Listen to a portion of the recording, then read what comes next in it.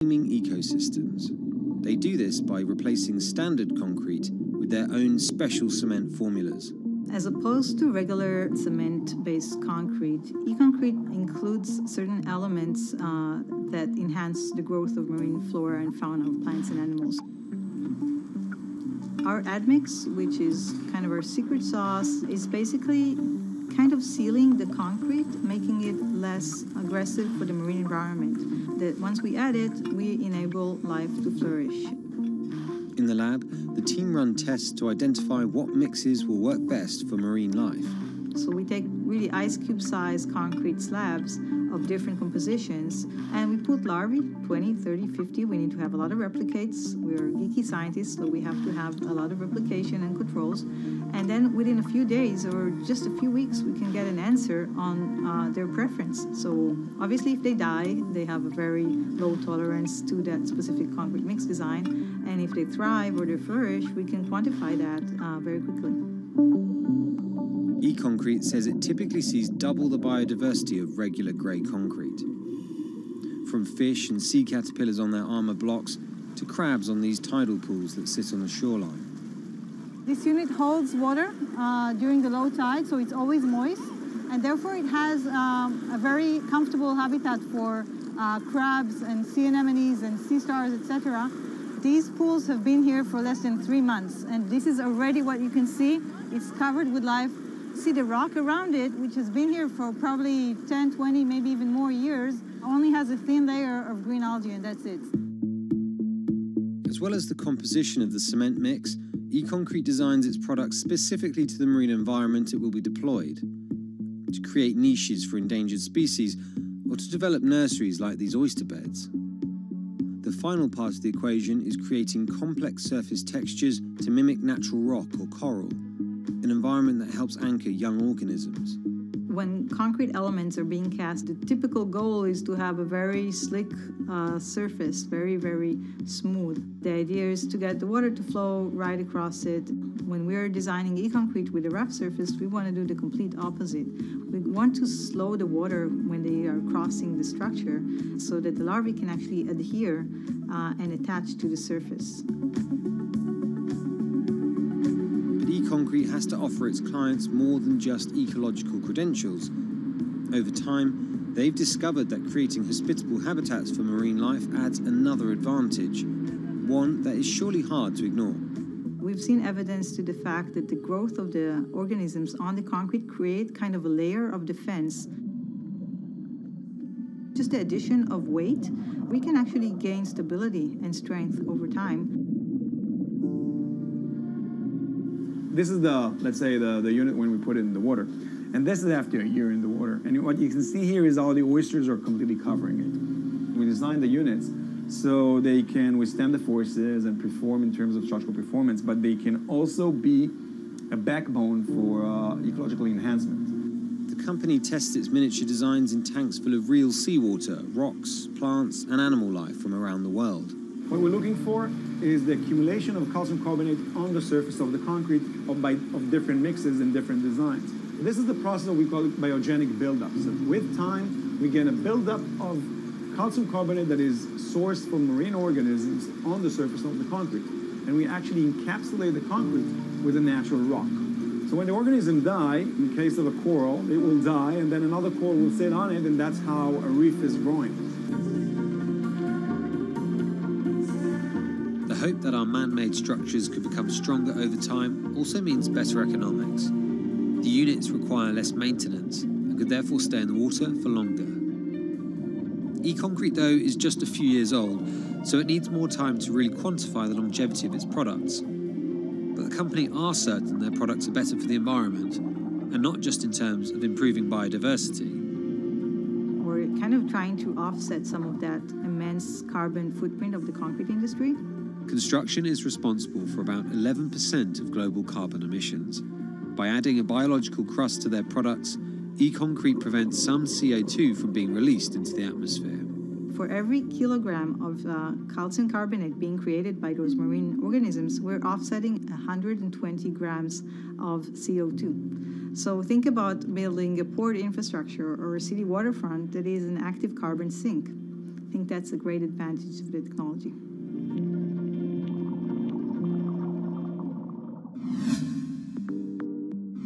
That does it for this week, but let's keep the conversation going on Twitter. Follow us at Climate. I'm Anne-Marie Hordern, and this is Bloomberg Green.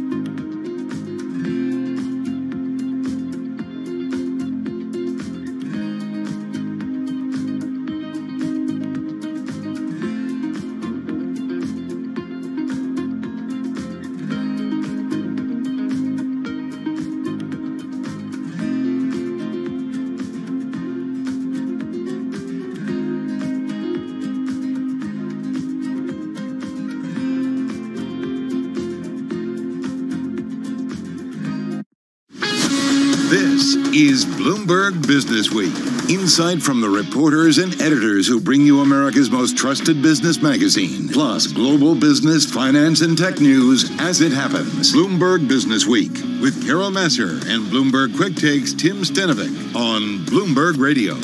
And we're back at New York headquarters for Bloomberg. We made it, although there was more snow again this morning. It's even still, well, maybe just coming off the buildings. It was relentless. That's what it feels like this month. Hey, you know what they call that, Tim? Winter. Yeah, I know. Kind of ish. You're right. All right, it is Friday. TGIF, everyone. February 19th. Carol Masser, Tim Stanovic in our Interactive Brokers studio in New York City. Stocks slipping back, but not Bitcoin. Another record. Another day, another record for the digital currency. $1 trillion in market cap now. You know who we're going to ask about that? Dave Wilson? Paul Krugman. Oh, yeah, Paul Krugman, of course. Nobel laureate. He's written about it. He's not a fan. And Dave Wilson, too. And Dave Wilson. All right, we've got lots to get through over the next few hours. Let's get you going, though, on this Friday with a check on the trading day. Here is Charlie Pellet. Thank you very much. Let's begin with Bitcoin, now looking at a $55,000 handle on Bitcoin, up 6.6% today. Right now, Bitcoin is at $55,400. S&P 500 index up 2 points now. That's a gain of less than 1/10%. We'll give you the numbers and the why in just a moment here. The Dow's up 65, up 0.2%. NASDAQ up 22, a gain there of 0.2. 10-year yield looking at 1.34% right now on the 10-year. Gold up 0.3%, $17.80 the ounce. And West Texas Intermediate crude down 1.6%, $59.56 a barrel. Texas Power Grid is returning to normal operations as that historic cold blast eases. Natural gas now up 0.8%, $3.10 per million BTUs. Stocks pairing gains still higher across the board as benchmark treasury yields climb to the highest in a year. Renewing concern, rising borrowing costs and price pressures could derail the economic recovery.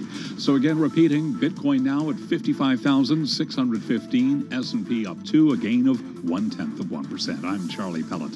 That, my friends, is a Bloomberg Business Flash. You could buy a car with it or put a down payment on a house, Charlie. If I knew how to use it, knew someone who could actually do the transaction, not a bad idea. All right, we'll keep that in mind. Charlie Pellet, thank you so much. Now let's get to the Market Drivers Report with Dave Wilson.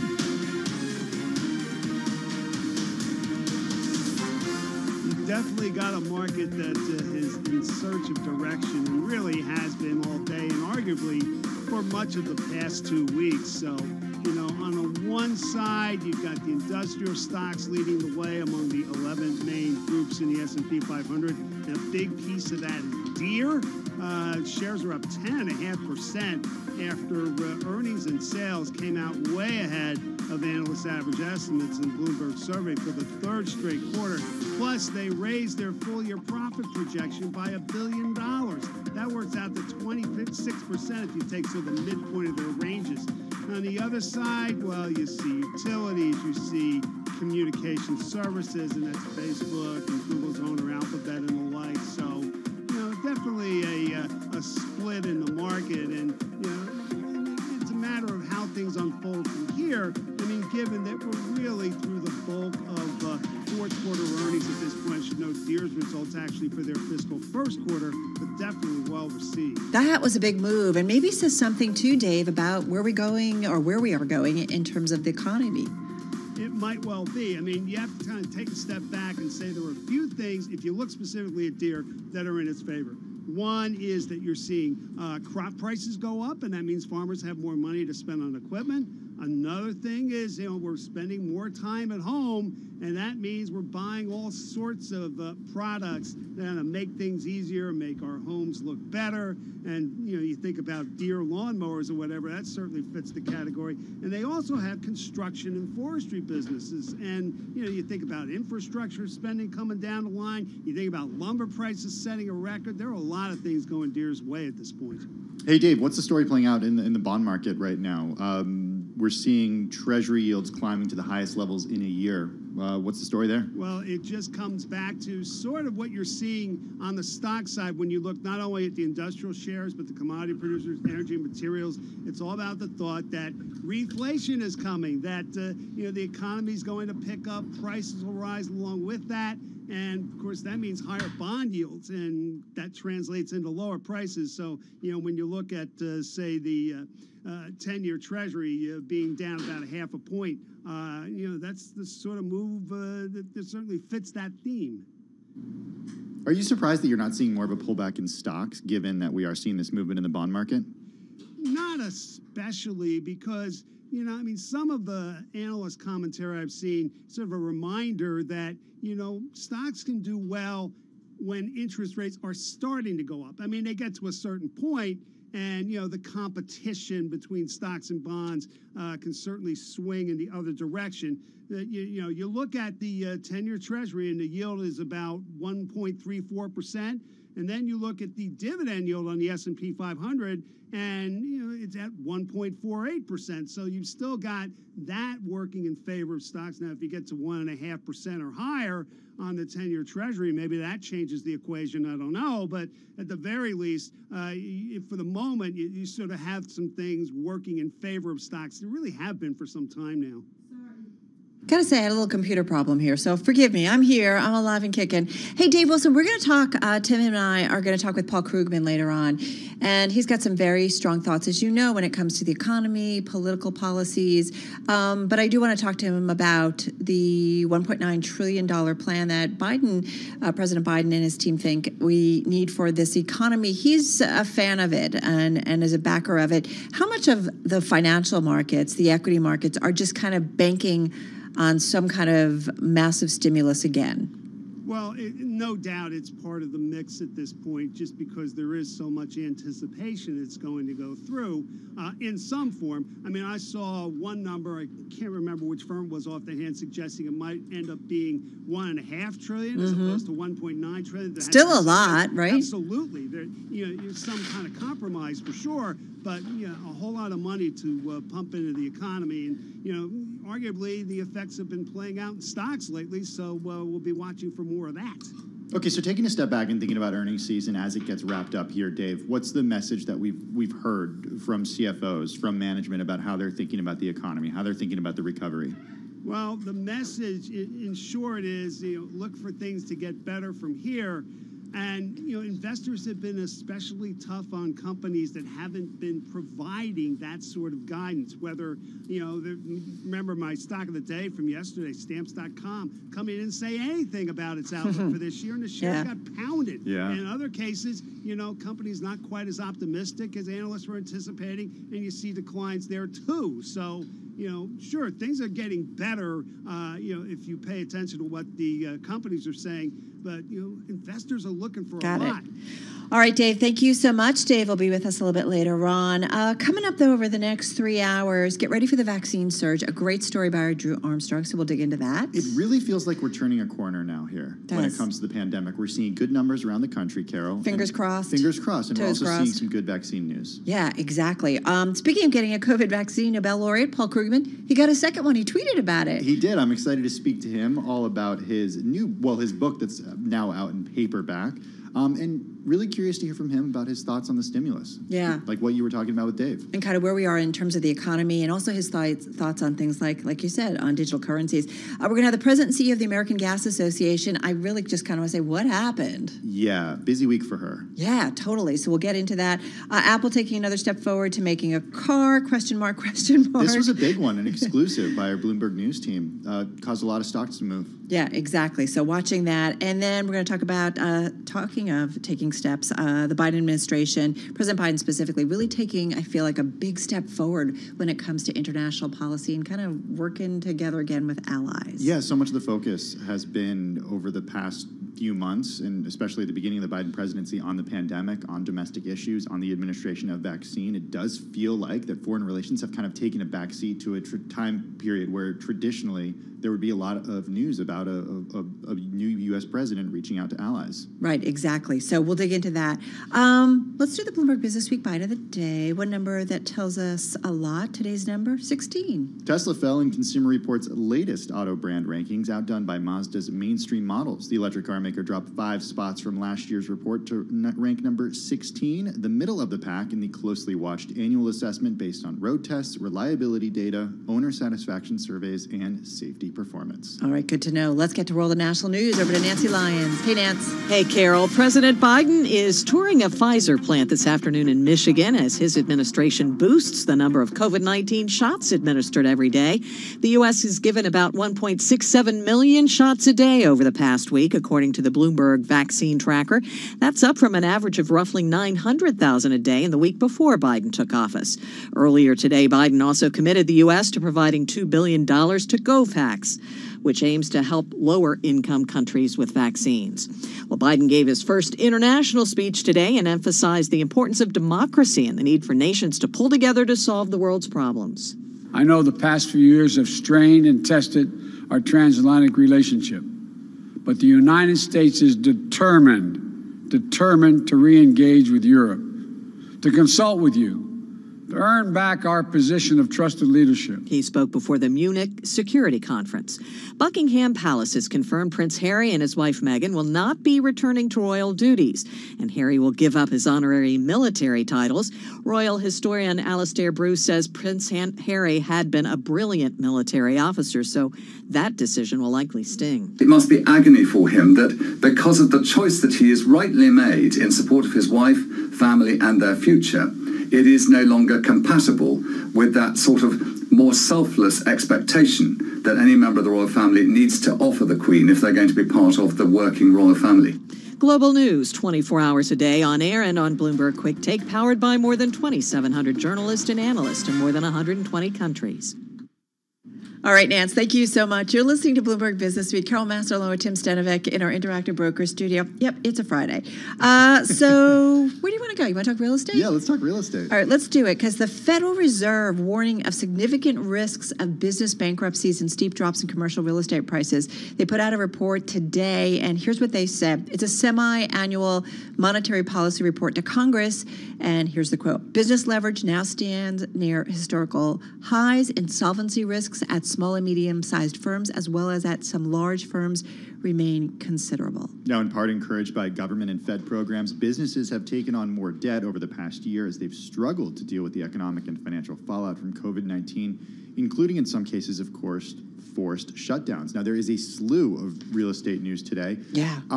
It could be rock bottom for New York real estate, not now, but a long way off, Carol. Yeah, exactly. Rents in Manhattan, Brooklyn had the steepest year-over-year drop on record in January. That's a new report out from Street Easy. But we are seeing sales activity soaring, also according to a new report. But unsold inventory, especially in the luxury tier, continues to push prices down. Listen, I think time will tell, and I think it might take, especially if there are people who moved out or took advantage maybe of a lower mortgage or rent, maybe even in the city. Like, I just think it's going to take a while for it to kind of get back to where it was. Yeah. If it gets back there. Yeah, that's the big question. Look, I think it will. I think it's going to take time. But walking in Manhattan right now, you see so many stores that are closed. It's discouraging. It really is. And one of the really sort of like archetypes of that is the vacancy in the Midtown market, which is Tiffany. It's a vacancy looms for Trump in weak Midtown Manhattan market at a time when Midtown Manhattan is struggling with empty storefronts and a plunge in luxury shoppers. The Trump organization facing the prospect of having to fill retail space just off of Fifth Avenue. Right. Tiffany's going through a major renovation. They shifted their spot. They're going to go back to their traditional spot on Fifth Avenue, but then that space that they leave is going to be up for rent. So, yeah, there's so much going on when it comes to real estate. This is Bloomberg Radio.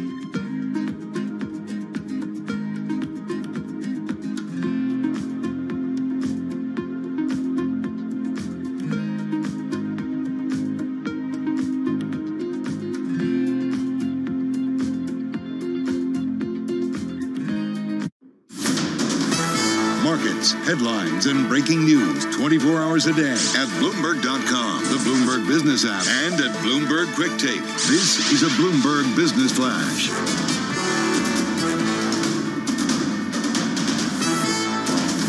World headquarters, I'm Charlie Pellet. The Dow, the S&P, NASDAQ, all higher right now. Stocks have paired gains, though, as benchmark treasury yields climb to the highest level in a year, renewing concern. Rising borrowing costs and price pressures could derail the economic recovery. Right now, the 10-year yield, 1.34%. The S&P's up 2 points, up less than 0.1%. Little change to the Dow, higher by 71, up 0.2%. NASDAQ back on the plus side now, up 32 points, higher by 0.2% at 13,898. Gold is up $5 the ounce, up 0.3%, 17.81 right now. West Texas Intermediate crude down 1.6%, 59.58 a barrel. Natural gas up 0.2%. Nat gas now at 308 per million BTUs. Recapping, stocks higher across the board. Cannot ignore Bitcoin today, now trading at 55,182. I'm Charlie Pellet. That is a Bloomberg Business Flash. All right, Charlie, thank you so much. You are listening to Bloomberg Business Week. We've done a reset. We're in a good place. Carol Massar, along with Tim Stanovic. And I got to say, this feels, Tim, like a really good headline that a U.S. vaccine surge is coming. Yeah, it does. Drew Armstrong and Tom Randall wrote about this, and it's gotten a lot of attention because right now the U.S. is administering 1.6 million doses a day, and it's been constrained by supply, but that could soon change. Yeah, let's bring in Drew to talk about it. He's Bloomberg News U.S. Senior Editor for U.S. Healthcare here at Bloomberg, and he joins us on the phone in New York City. Hey, Drew, good to have you here with us. So it feels like a good headline, is it? Yes. I mean, I've been trained by the last year to be a bit of a pessimist. I have to say, when stuff could go wrong, it has gone wrong. And we approached this story with a good deal of skepticism, I will say. But what we're saying here is we took a very close look at what the companies that are manufacturing vaccine have promised about their contractual obligations to deliver vaccine that they have said that they will meet, and then some additional delivery timelines that have been broken out by them. Basically, did the math and said, if they keep the promises that they have said that they're going to keep, we are in for a major boost in vaccine doses that are available in this country, and frankly may have almost more than I think we may need by July if everything goes well. Okay, if everything goes well, a key caveat there, right? Yeah, I mean, listen, when we ran the numbers, right now the U.S. is distributing somewhere between, in recent weeks, 10 to 15 million doses a week. By the time we get to March, we're looking at 25 million a week in April and May. Sorry, 20 million a week in March, 25 million a week in April and May, and 30 million a week in June. All of that depends on these vaccine manufacturers, not having some major unforeseen manufacturing issue, there not being some unforeseen significant side effect, distribution, bottlenecks, all of those things. There's plenty of stuff that can still go wrong. This is a model that is not a guarantee. But, from what we've seen, and these are conservative companies that tend not to promise things that they don't think that they can deliver, this is good news. Did you say side effect? Yeah, listen, these vaccines have been approved under an emergency use authorization. They've been approved, they've been cleared for use, I should say, on a limited period of safety observation. And, the reason that it is approved under an emergency use authorization is because you don't have the usual 6 months of follow-up that you would like to have. So, you never know, is something going to emerge later on that we don't know about now? Right now, that doesn't appear to be the case from all of the data we follow. But I think, with anything like this, the point of these EUA authorization is to keep an open mind for that possibility and be ready for it and watching for it. I got to ask you, so if we're going to have vaccines from Moderna, from Pfizer, from J&J, would you be okay taking any of them? I think the advice that has been given by anybody who is a professional in this field is, if someone offers you a vaccine right now, take it. But you know what I'm saying, that in terms of the efficacy and so on. I think if you look at the efficacy, you see the 95% numbers for Pfizer and Moderna. Keep in mind that those were tested in an environment where we did not have any of these new variants. J&J was tested in a more variant-rich environment, which probably degrades the efficacy of some of their vaccines slightly. These are not perfect apples-to-apples comparison. The J&J shot has other advantages. It's a one-dose vaccine, which is certainly something that gets you closer to immunity. You complete that series much sooner. You complete it as soon as you have gotten the shot. A couple weeks later, probably have some immunity built up. So, I think we're in a world right now where if someone came to my house and said, "Hey, you ready to be vaccinated?" I wouldn't be particularly picky about which one I was getting. Yeah, and hopefully you'd call me and tell me to get over there and get a vaccine too. I would appreciate that, Drew. Hey, Drew, so these numbers are looking very good from a supply perspective. But I'm wondering if the U.S. has the infrastructure right now. Do we have enough people to actually administer this many shots? Do we have enough syringes? Do we have enough needles? Do we have enough freezers to store them? That's a great question. I think one of the things that we have seen on the ground and it made us a little more confident in writing this story was that in addition to the supply really beginning to pick up in the coming weeks and months, you have seen a lot of noises coming out of the states and from the federal government that if you piece them together, really amount to a significant expansion of the boots on the ground administration pipeline, the capacity to get doses into arms. San Francisco, they opened up the football stadium and said they can do 15,000 doses a day. In Delaware, FEMA is setting up a pop-up vaccination site that will do 3,000 doses a day for 6 weeks. And there's not that many people in Delaware, so you don't need a permanent thing of that size.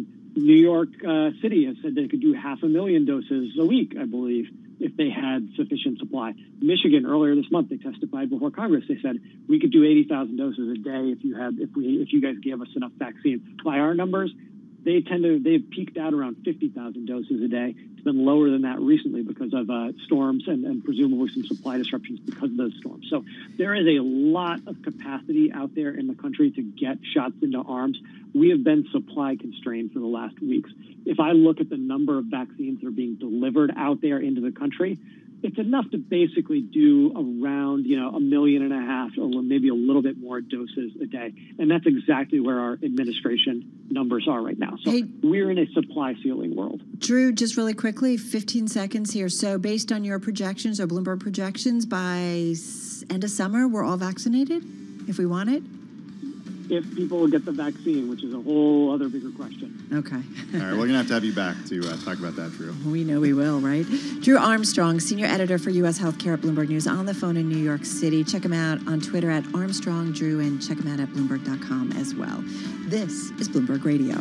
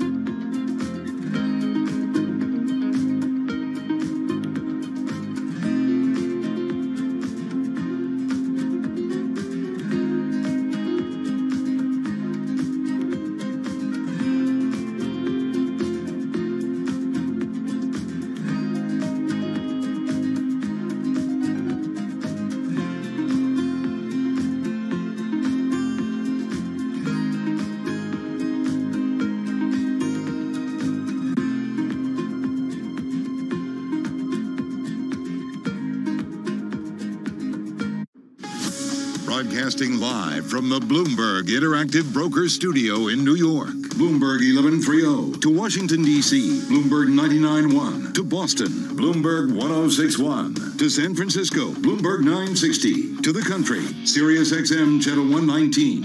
And around the globe, the Bloomberg Business app and BloombergRadio.com. This is Bloomberg Business Week.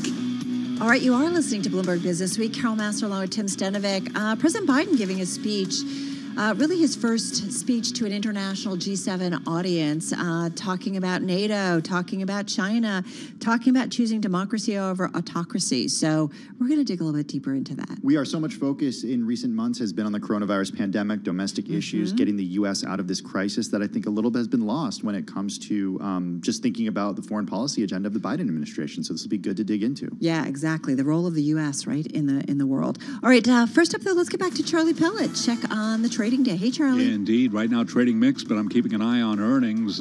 Deere & Company up now by 10.1%. Also after earnings, Applied Materials up now by 5.4%. Mixed day, as I mentioned, the S&P lower now has been swinging between gains and losses. Been that kind of a day. The Dow, though, moving higher, up 23 points. Potentially could see an up week for the Dow Jones Industrial Average. S&P, NASDAQ both on track for a losing week here. NASDAQ little changed, up now by just 1 point. 10-year yield 1.34%. Stocks pairing gains as Treasury yields climb to the highest in a year. Renewing concern, rising borrowing costs and price pressures could derail the economic recovery.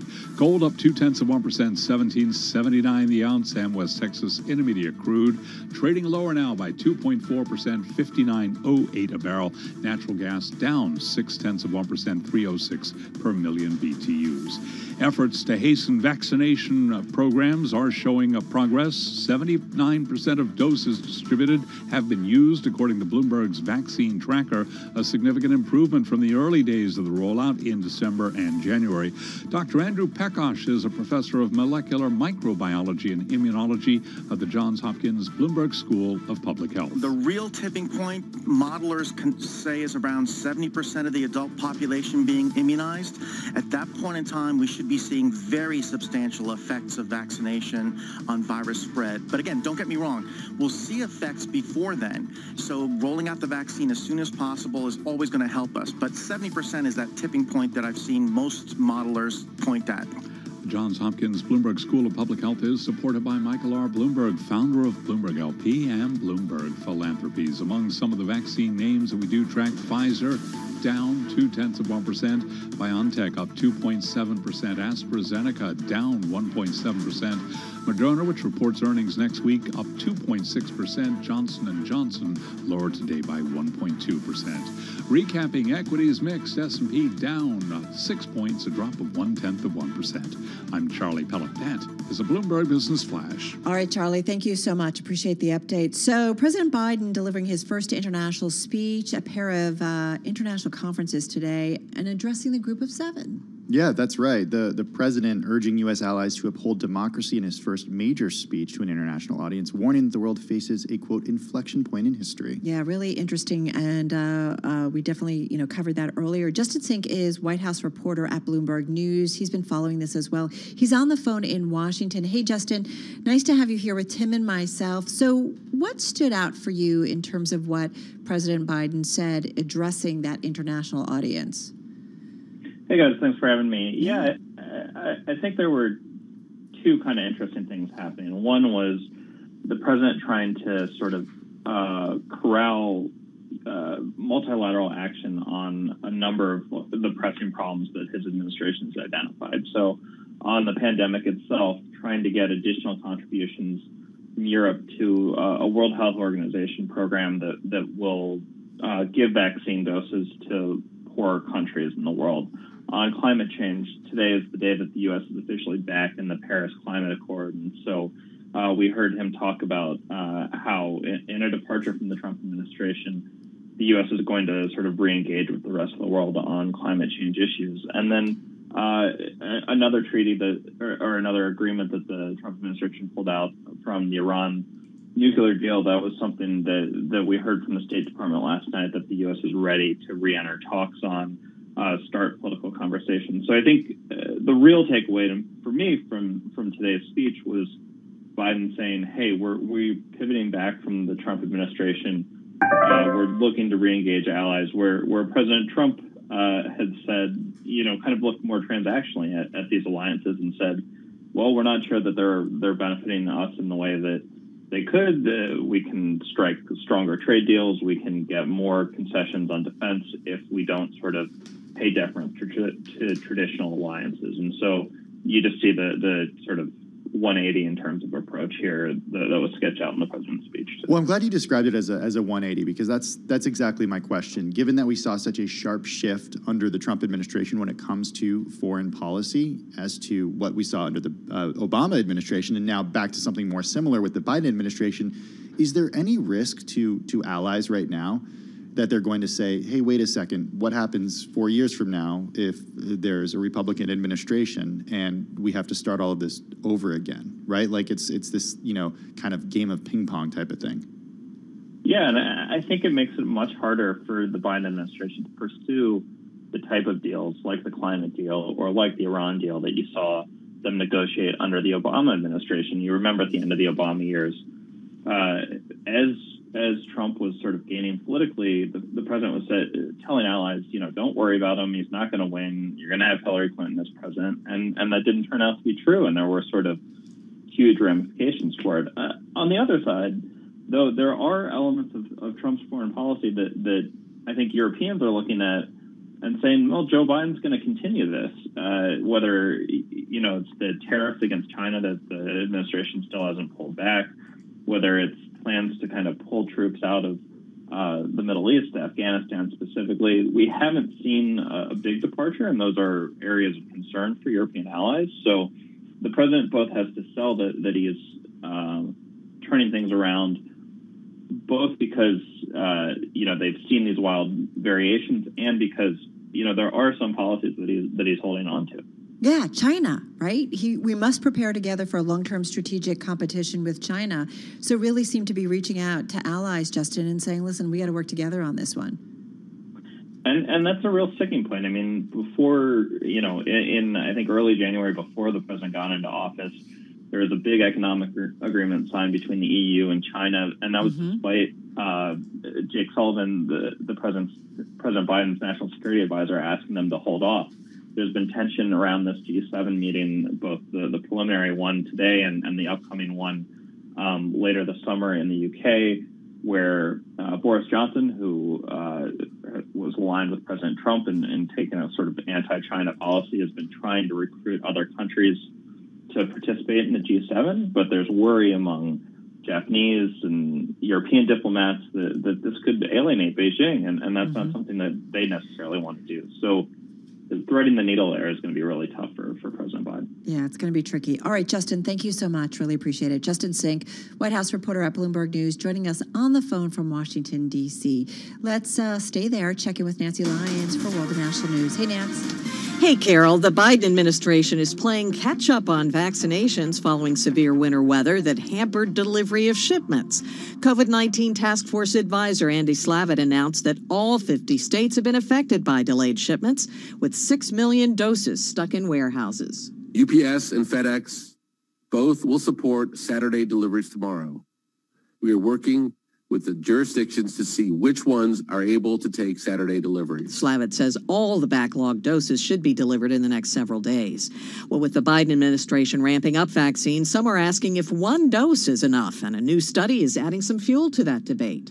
The study of Israeli health workers found the first dose of the two-shot Pfizer vaccine reduced COVID infections by 85%. Dr. Stuart Ray with the Johns Hopkins School of Medicine is taking this with caution. We know from some of the studies that the antibody responses will wane fairly quickly after just one dose.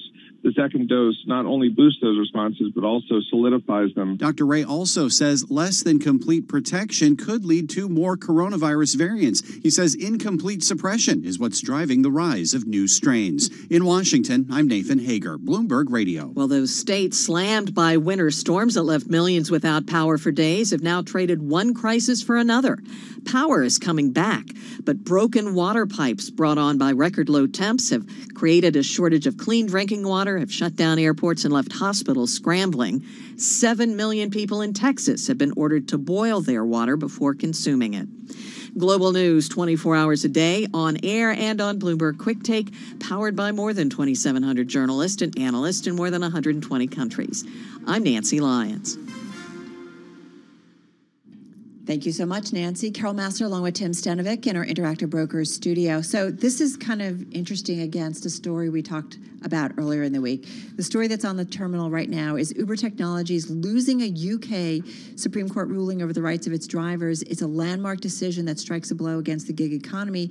Essentially, Tim, the judge unanimously ruling that Uber drivers are quote-unquote workers entitled to rights such as minimum wages, holiday pay, and rest breaks. And Uber shares, they fell a bit lower on the news. Hey, if this sounds familiar to you, it's because this has been an issue in many parts of the world with the rise of the gig economy. Think California and Proposition 22 getting so much attention ahead of the November election. And the consequences, it makes sense because the consequences of a ruling like this are huge for a company like Uber. Uber and other so-called gig economy companies, they don't want to treat workers as workers because it costs so much more money to give them the benefits that come with being an employee. They would much rather have them be contractors and have them, make their own hours. And it's a whole different cost structure, right? It's a completely different cost structure. Well, but it's interesting, too, how it's unfolding California or what UK is, right, like around the world. And I do wonder, ultimately, who wins out in terms of thinking, or do we have different policies around the globe? You know, and so often... different approaches. And so often we think about a company like Uber or Lyft when it comes to the gig economy, but just look at what Amazon is trying to do with its last mile deliveries, right? Mm-hmm. Amazon essentially saying, hey, we would like you to come work as an independent contractor to deliver packages. So it's not just Uber, it's not just Amazon. Right, and I think even helping those individuals kind of set up, right? Exactly. In terms of set up shop. Because it's cheaper for them to help someone start a business that's their own business than give them full-time employment. Right, all that overhead is recurring costs. Like, I am curious how this ultimately, like 2 years from now, 3 years from now, ultimately, what is the gig economy and how it's being treated? Are they kind of normal workers? Yeah, if you're interested in this, go check out Josh Idleson's story. We talked to him earlier this week. It's in Bloomberg Business Week. It's called The Gig Economy is Coming for Millions of American Jobs. Coming up next, we're going to talk about Apple and talks to buy self-driving sensors. They're moving forward. This is Bloomberg.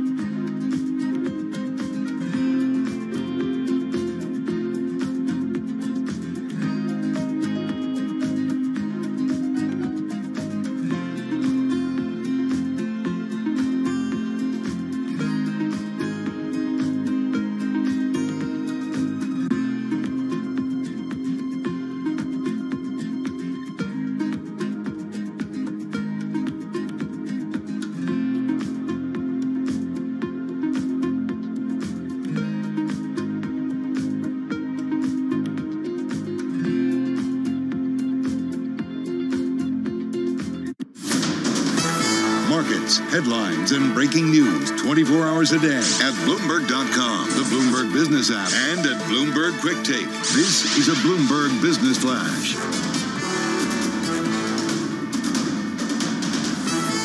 From Bloomberg World Headquarters, I'm Charlie Pellet. It is a mixed Friday. Benchmark Treasury yields climbing to the highest levels in a year, renewing concern that rising borrowing costs and price pressures could derail the economic recovery. The 10-year yield right now, 1.34%. Stocks mixed. S&P lower by 3, down 0.1%. The Dow higher, up 0.1% right now. The Dow up 27 points. NASDAQ up 7. Little change now, up by less than 0.1%. Oil is declining as U.S. production begins to come back online. West Texas Intermediate crude tumbling 2.5% right now, $58.99 a barrel. And natural gas down 0.5% at 306 per million BTUs. So again, recapping here, stocks mixed, S&P down 4, a drop of 0.1%. I'm Charlie Pellet. That is a Bloomberg Business Flash. Thank you, Charlie Pellet. February is Black History Month, and throughout the month, Bloomberg Radio is celebrating pivotal moments in U.S. Black history. Here with more is Bloomberg's Renita Young. On this day in Black history in 2002, Vanetta Flowers becomes the first Black woman to win a gold medal in the Winter Olympic Games.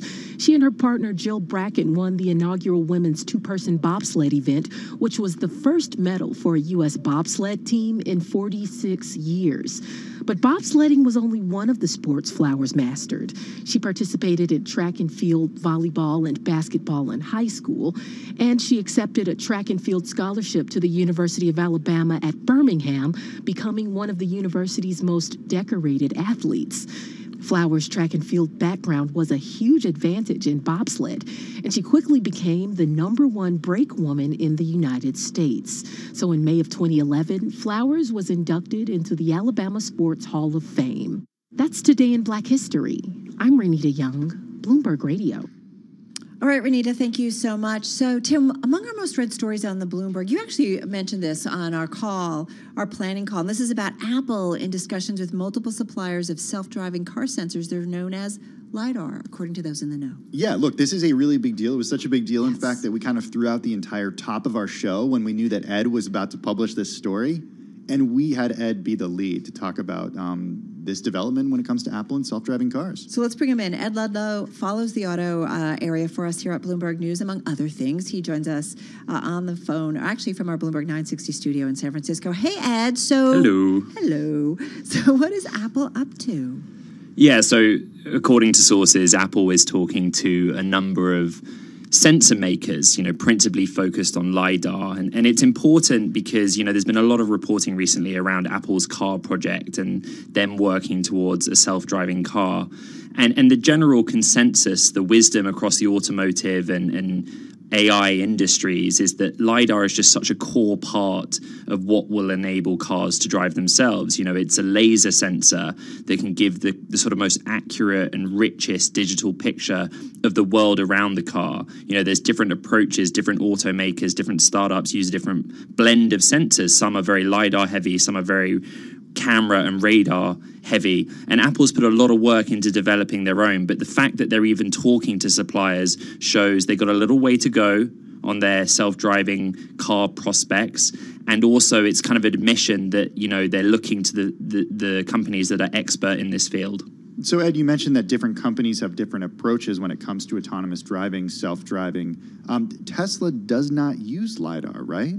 Yeah, so Tesla's consumer cars, of which you can see on public roads all around the world, have a camera-heavy system, a series of cameras around the outside of the vehicle, and that is how the Tesla car detects and interprets the world around it. There's a lot more that goes into that when it comes to self-driving, right? And a big part of it is the software, the artificial intelligence, the semiconductors, the system integration. But Tesla is at odds with the rest of the industry. And it kind of sets us up for a nice debate. It's one reason why Wall Street analysts, market commentators are so interested in Apple's entry into the car market, because Apple has some very clear competency in software. You know, our smartphones, our iPhones are very smart, something we take for granted. And if it's able to get its act together along with the billions and billions of dollars of cash it's got in the bank, then it could on paper be a very serious player in a world of self-driving cars eventually. But as we've reported previously and based on today's story, you know, the feeling is that Apple is many years away from that car being ready. But they've also, you know, come out in the past, we're working on a car, then backed off of it. Yes. Is there something different, Ed, this time around? So in 2019, Apple kind of reset its car program. You know, we reported in the last couple of weeks that Apple had held talks with automakers, including Hyundai and Kia. In that case specifically of those two names, those talks were on hold. It's talking with other automakers.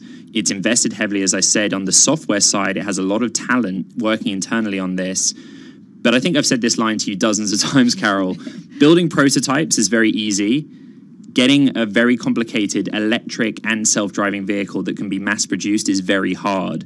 And our latest reporting and the sources we're speaking to basically say Apple is still very much in R&D phase, and it's working out how this vehicle eventually gets built. It looks like it will outsource to an automotive partner. Remember, the iPhone is assembled not by Apple, but by Foxconn. Good point. And you know, all of the signs tell us that the approach that Apple takes, whenever this happens, whatever happens, it will be very similar. That Apple kind of comes up with the brains and the design of the beast, but it's actually manufactured by those that can do it best, car makers. Look, Tesla may be in a good place right now, but if you are thinking about how difficult it is to do this, look no further than, you know, Tesla's last decade, which has been very bumpy to get where it is right now. Hey, Ed, what's the deal with the robotaxi technology that Apple has been testing on roads in California for a few years? Yeah, and this comes back to the whole LiDAR question. That our reporting suggests Apple hasn't even settled on a LiDAR yet. And if you compare Apple's testing here in California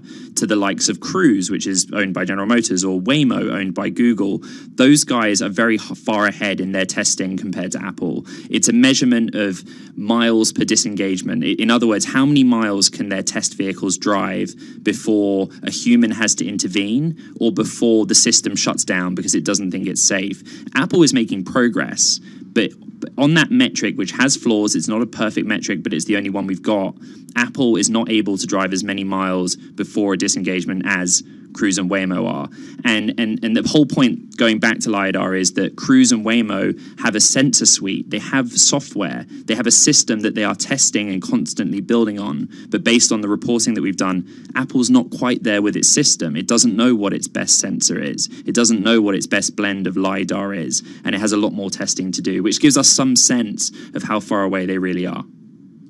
It's interesting, too. And let's remind everybody, right, that they weren't first out to market with a cell phone, and yet look at where they are. It's an innovation story, right? No one doubts Apple's competency in those areas of software, and I don't think anyone doubts their bank account either and their command of the global supply chain. And if you read Wall Street notes, that's why we take this seriously. So, Ed, what does an Apple-developed car look like? How much does it cost? What is the final product? A lot of this is hypothesis from the part of pundits, market commentators.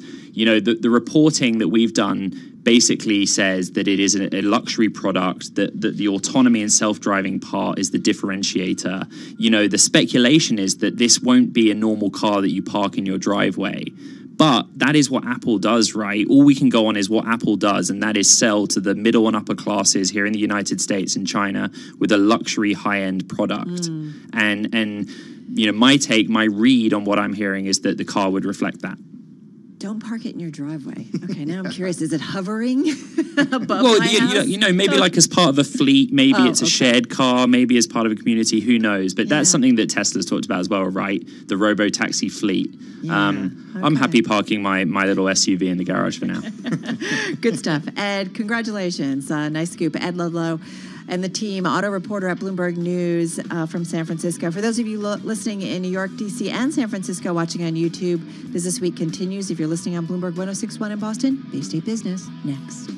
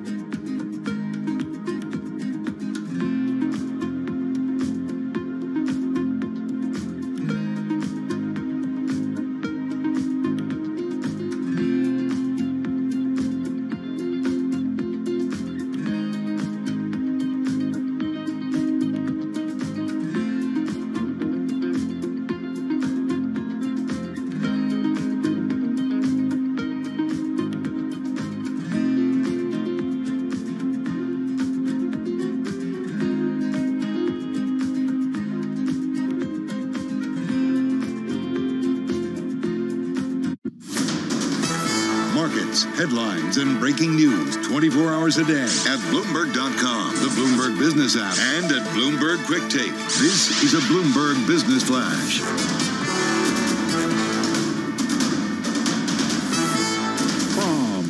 World headquarters, I'm Charlie Pettit. We move into the final hour of trading on this Friday, February 19th, on track for a losing week for the S&P 500 index. Mixed picture for U.S. equities right now, right to the numbers. We'll give you the details in a moment. S&P down 2. That is a drop of about 0.1%. Dow Jones Industrial Average up 37 now, higher by 0.1%. NASDAQ up 26, higher by about 0.2%. Benchmark Treasury yields are at the highest in a year, renewing concern that rising borrowing costs and price pressures could derail the economic recovery. 10-year yield 1.34% after snapping the longest losing streak since December. The S&P 500 index went from positive to negative. Gold is up 0.3% right now, $17.80 the ounce, higher by just about $4.80 the ounce. West Texas Intermediate crude declining, down 2.5%, $58.98 a barrel right now. Oil moving lower as U.S. production begins to come back online. And we have got natural gas down 0.5%. Natural gas, 306 now per million BTUs. Former U.S. Treasury Secretary Larry Summers is warning that the Fed will likely be pressured into raising rates sooner than markets expect. He made the remark in an interview with Bloomberg's David Weston. I'd expect rate hikes to be underway by the end, well underway by the end of 2022. Will its hands be forced essentially by inflation? I think a combination of inflation and perhaps an overheating economy and fiscal policy on fire, particularly if we actually build back better. And look, returning to more normal interest rates could be okay, but it's going to be a very challenging transition. And you can catch the full interview tonight, 6 p.m. Wall Street time, Wall Street Week on Bloomberg Radio. Recapping S&P down 2, down 0.1%. I'm Charlie Pellet. That's a Bloomberg Business Flash.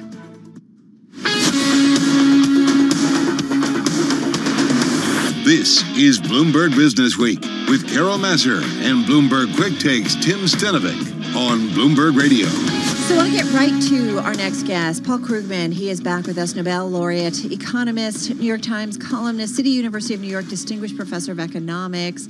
He's author of many, many books, and his latest book, now out in paper book, Arguing with Zombies, Economics, Politics, and the Fight for a Better Future. He is joining us on the phone in Princeton, New Jersey, and he also, by the way, tweeted out that he just got his second vaccine, COVID vaccine, today. Paul, it is great to have you here back on Bloomberg. How are you? I'm a little weary. I think there's a little bit of the second day effect of the vaccine, but I'm fine. Okay, so you are feeling a little bit. We've heard that from a fair amount of people, so you do feel a little something. Yeah, it's fine. The water's fine. Jump in at 0.7%. I'm ready. We're ready and eager. So, Yeah. Paul, let's talk about kind of this world where we are. We're going to talk about your book in a moment, but I do want to ask you, when you look at the U.S. economy, the impact of COVID, there are some economic reports that do feel like things are certainly getting better. Labor market's still tough. How do you see the U.S. economy? I think we still have another 6 months of rough times because it is very hard to do normal business when people are rightfully still afraid of COVID. And so we're going to be a pandemic depressed economy for well past the middle of this year. But I'm quite optimistic about after that. I think we don't have the same kind of overhang of excessive debts and so on that we had after the last crisis. We are apparently on the verge of getting an adequate economic relief package. So I think we're going to have probably going to be feeling pretty optimistic by this time next year. Well, that's some good news. What about when it comes to the labor market specifically? How do we get millions of Americans who lost their job during this pandemic back to work? I think that's going to be a lot easier than people imagine. The job losses are concentrated. There are a lot of, it's not all there, but a lot of the job losses are concentrated in sectors that are basically shut down because of pandemic risks. And once we have widespread vaccination, this is all assuming that the variants don't get ahead of us and we lose control of the pandemic again. But once we have widespread vaccination, effective herd immunity, people will start eating in restaurants again. People will start to travel again. There'll be some dislocations because we won't go back to exactly the same economy we had before. But, you know, after the last crisis, there were many people who were saying, oh, just those jobs are not coming back. Workers don't have the right skills. And they were totally wrong. Turned out that we were quite capable of getting back to full employment, and there's no reason to think that isn't true again. Do you think that when we get on the other side of this, that we do, you're optimistic, obviously, as you said, that we do have potentially a run in the economy, a run perhaps in the financial markets, just like we had after the financial crisis, which was kind of low and slow, but kept on going for a long time? Well, this one looks to me like a lot faster. Okay. And there were reasons there was a combination of reasons why it was so slow last time. One of it was that there was this legacy of excess household debt, which is not the situation now. Another was that we had a lot of destructive fiscal austerity that was holding back the recovery, and those by-elections in Georgia made all the difference. It means that this time, and Democrats have learned the lesson. So now that they have, even if it's a razor-thin majority, they're not going to make that mistake again. They're going to go for a big package. And so I actually think this is going to be a very different story. If you believe some of the projections out there about growth, it's going to be, it really is Morning in America style growth that we may be looking at. We may be looking at something like, over fourth quarter on fourth quarter, 6-7%. This is looking very, very different. Not at all the story. Don't fight the last war on this one. Well, it's interesting. So with that optimism, do you think we still need a stimulus package? And I think I know the answer to it because I know you've been supportive of it. Do you still think we need more help? Yeah, so it's not a stimulus package. It's mostly just not what it's about. It's an economic rescue package. It is. We have a miserable time. We won't be back to anything like full employment, even with all of this stuff, until early next year. And in the meantime, mass unemployment, lots of disruption, many businesses under terrible stress. The state and local governments, it's very uneven, but many of them are still in deep trouble. And it's all about getting people through this.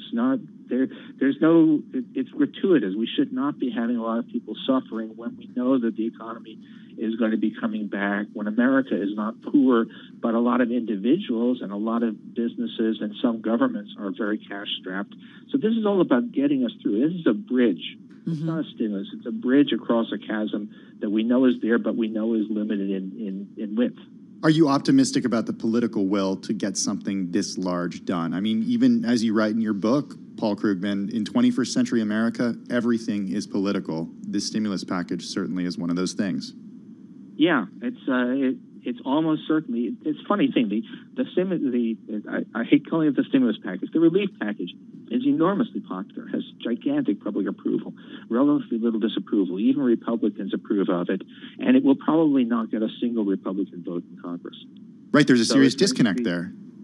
There's a disconnect. The partisanship of the professional politicians is enormous. It's absolutely, if it's good for America and as a Democrat is in the White House, they're against it. And so it's going to be a party line vote, but at the moment, the Democrats have 50 senators plus Kamala Harris.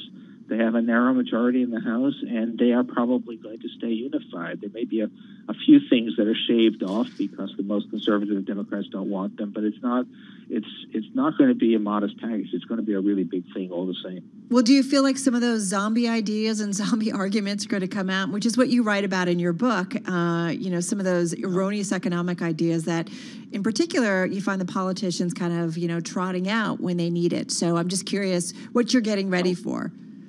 Oh, well, the debt fears, which didn't matter as long as Donald Trump was from the White House, are now back. Debt is an existential threat as long as there's a D after the president's name. There are inflation. I mean, there is a better case for thinking that we might have some inflation now than there was last time, but the hyperinflation zombie is back in full force, and other stuff too. I mean, I think we're witnessing the birth of a new zombie. This whole thing in Texas where you have, the natural gas pipelines freeze and it's somehow or other wind power caused it. So that's and don't believe that evidence will ever change that. For 10 years from now, everybody on one side of the political spectrum will know that somehow it was the windmills that caused the great freeze of Texas. So, no, the zombies, that's the thing about zombies. No matter how many times you think you've killed them, they just keep on shambling along, eating our brains. So I want to make sure I get this. You're not concerned about inflation with and I'll use your term, relief package of this size? No, I mean, it is a big package. It could very well get us pretty much to full employment. But when I do the arithmetic and when I think about the risks, anyone who thinks that it's going to be 1979 all over again or something like that, the numbers just don't back that. This is a big package. It is, for once, it looks like it might actually be big enough, but it's not big enough to produce something that is actually scary inflation. Well, and it's interesting, and I have someone actually tweeting at me, and they said, could you ask Paul if the Fed should start buying Bitcoin to pay off the national debt? God, I mean, the difference between Bitcoin and GameStop is that GameStop had the problem that there was an actual real business and a use for it, which meant that there was some tether to its value. Bitcoin, because no one actually uses it, it's purely speculative. The sky's the limit.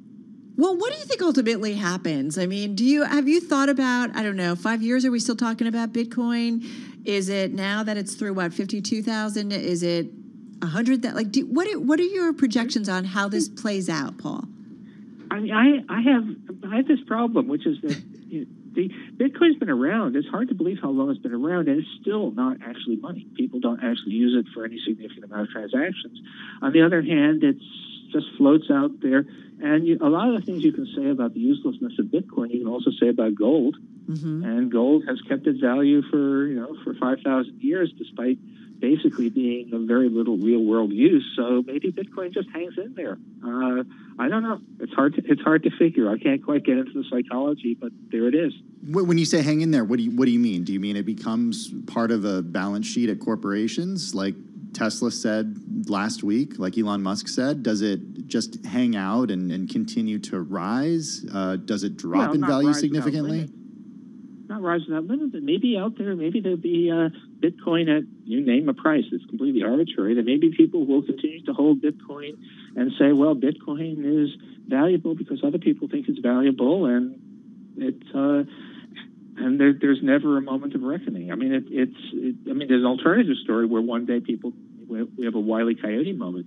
People look down, realize there's nothing supporting it, and it just crashes to earth. But that hasn't happened so far, and it's been around for a while. So maybe, who knows? I mean, it's one of those things where I don't know that it's hard to make any rational argument about where the price should be, and maybe because there's no rational argument, it can be anything. One thing I did want to ask you, going back to the economy, Paul, is, new administration, but the 4 years of Donald Trump and his administration, what impact or lasting impact do you think that had on the U.S. economy? Well, there was a lot of wasted time. I mean, we spent whatever it was, I guess, 208 weeks waiting for Infrastructure Week to actually happen, and it never did. So we didn't do any investment in the future. But I think one thing we did learn, Trump ran really a quite stimulative fiscal policy. It wasn't efficiently stimulative, but we did have sustained budget deficits, and nothing bad happened as a result of those deficits. And we also learned that the economy could run hotter than a lot hotter than people had thought. I've looked back in 2015, the Fed thought 4.8% unemployment was full employment. And so we learned that the economy has more room to run, and that's something that somebody else can, it's something that Biden can take advantage of, that discovery, and maybe actually use the running room to actually build some infrastructure too. Mm-hmm. So it's one thing to get back to full employment, but it's another thing to tackle inequality in this country. And one thing that's happened and been laid bare during this pandemic has been the gap between the haves and have-nots has grown even more than it was before. What is the best way to tackle inequality in the U.S.? I think you have to do you have to do a bunch of things. There's no single magic bullet. I mean, child tax credits can do a lot because it doesn't take a whole lot of money to vastly improve the lives of millions of children. Minimum wage not sure we're going to get the $15, but a higher minimum wage helps. Labor. One of the things sort of under the radar things is that the Biden administration is more pro-union organizing than any administration we've had in decades. And that might make a difference in terms of enhancing workers' bargaining power. And then there's other stuff. I mean, I don't know whether an Elizabeth Warren wealth tax is anywhere in our near future, but you can make a start. There's certainly, there's no one thing. What you just need is a government, a Congress that tries to improve the lot of people who are in the bottom half of the income distribution. And we really haven't done that at all for a long time. So we might be surprised at how well it works if we finally start doing it. Are you concerned that a wealth tax would drive people out of the country, would drive the wealthiest out of the country? I think it would be a little bit. But, the fact of the matter is that, let's put it this way, taxes are in New York City, which is where I spend most of my time. The tax rate on high-income people in New York City is considerably higher than it is in other parts of the country. And I don't see a lot of wealthy people moving to Kansas. They're going to Miami. They're going to Miami and Austin. They're going to Miami, but but even that. I mean, there's some mobility of people, but it's the idea that everybody is ready to move. There are a lot of things that matter in life more than your tax rate, and that will continue to be true. Hey, listen, one thing I wanted to get your thoughts on, Paul, because we caught up, our David Weston for this week's Wall Street Week, caught up with Larry Summers, former U.S. Treasury Secretary, and they talked about the stimulus plan. Summers has been, hang on for a second, because President Biden is walking to a podium. He's in Michigan. He has been touring a Pfizer factory, and he is expected to make some comments. Looks like he's getting a little bit of an introduction by the folks that are guiding him on his tour. Do we want to go there, or do we want to hold off, guys? All right, we're going to hold on. Let's stay with Paul Krugman, who's still with us. But he's been critical, and I think his concern is, I was going to play some sound, but he cites you specifically, and he's concerned about people. I think you've talked about maybe people kind of shoring up their own finances, and he's concerned that that's not the best use of any kind of relief package, COVID relief package. What do you say to that? There are different parts of the relief package, and the part that's the most popular, which is the $1,400 checks, is also the least targeted. So some of that money will go to people who really badly need it, but a lot of the money will go to people who have been doing okay in the pandemic. And if we were short of money, I would worry about that. But we're not. The U.S. government can borrow at incredibly low interest rates. Debt is not a pressing concern. Larry is, I understand. I mean, Larry is not stupid. Let's say that. We actually had a debate on this at the Princeton webinar last week. And if people spend a lot of that, there is some risk of overheating. But I think the odds are that, to the extent that we're giving a lot of money to people who are not urgently in need of it, they're also likely to not spend it right away. So I think it's, if we had unlimited time to craft a very careful proposal and had unlimited ability to distinguish who really needed the money, then you could probably achieve what we needed with a somewhat smaller package. But that's not where we are. We need to get this thing out the door now. And so I'm okay with it. So okay if some people save a little bit and shore up their finances, but you're thinking, and I think we've heard this a lot, that if we overshoot it, it's okay, because there's a lot of people who are really hurting right now. Yeah, and we've had an object lesson from 2009 about what happens if you undershoot, which is you don't get a second chance. That's a great point, right? We learned in the financial crisis. Yeah, no, that's right. Occasionally, some of us, the zombies keep on shambling along regardless, but some of us actually do, I hope, learn some lessons from experience. Hey, Paul Krugman, did you get a chance to check out yesterday's testimony from the CEO of Robinhood and CEO of Reddit, CEO of Citadel, and more? I read the accounts of it. I didn't sit through it. I have to say, I just cannot get worked up about any of this. Why not? Because look, we have a huge problem of inequality in the United States. We have a huge problem that ordinary people are not getting enough and are not don't have adequate lifestyles. The way out of that is not for everybody to become a day trader. Right? This is always going to be marginal, and this whole stock trading thing. There are no good guys in this story. I mean, obviously the hedge funds are not lovable, but putting a short squeeze on a hedge fund, even if it's done by a bunch of small investors, is also not a lovable thing to be doing. And people are complaining that that Robinhood stopped trading, but the people who are blocked from buying at that point actually, in many cases, were prevented from losing a lot of money. They would have been buying a GameStop at ridiculous prices. But altogether, this is like a drama that involves people and issues that I don't see why the rest of us should care about. But it does raise a point, which is that regular people have access to financial markets now in a way that they have never had before, with zero commission trading, and they can do what used to cost hundreds of dollars to do to make a single trade. Is that a good thing? Is it good to have that kind of access? Probably not. In the end, I mean, I'm not going to say that it should be denied, because we can't. It's a free country, and if this can be done, I don't want to be too paternalistic. But the fact of the matter is that if you're an ordinary investor, you should not be stock picking. You should not be. You don't have the resources to figure that out. And what all the personal finance experts tell you is buy index funds, do things that you probably should be in the market some, but you should not be playing the market. And so making that easier for people to do is actually not a good thing. So I want to squeeze in, because I know we will have to ultimately go to the president, but I want to ask you about something in your book. And you write, in terms of things that are important, the most important thing is, and you say, sometimes I wonder whether I'm wasting my time talking about any other issue other than climate change.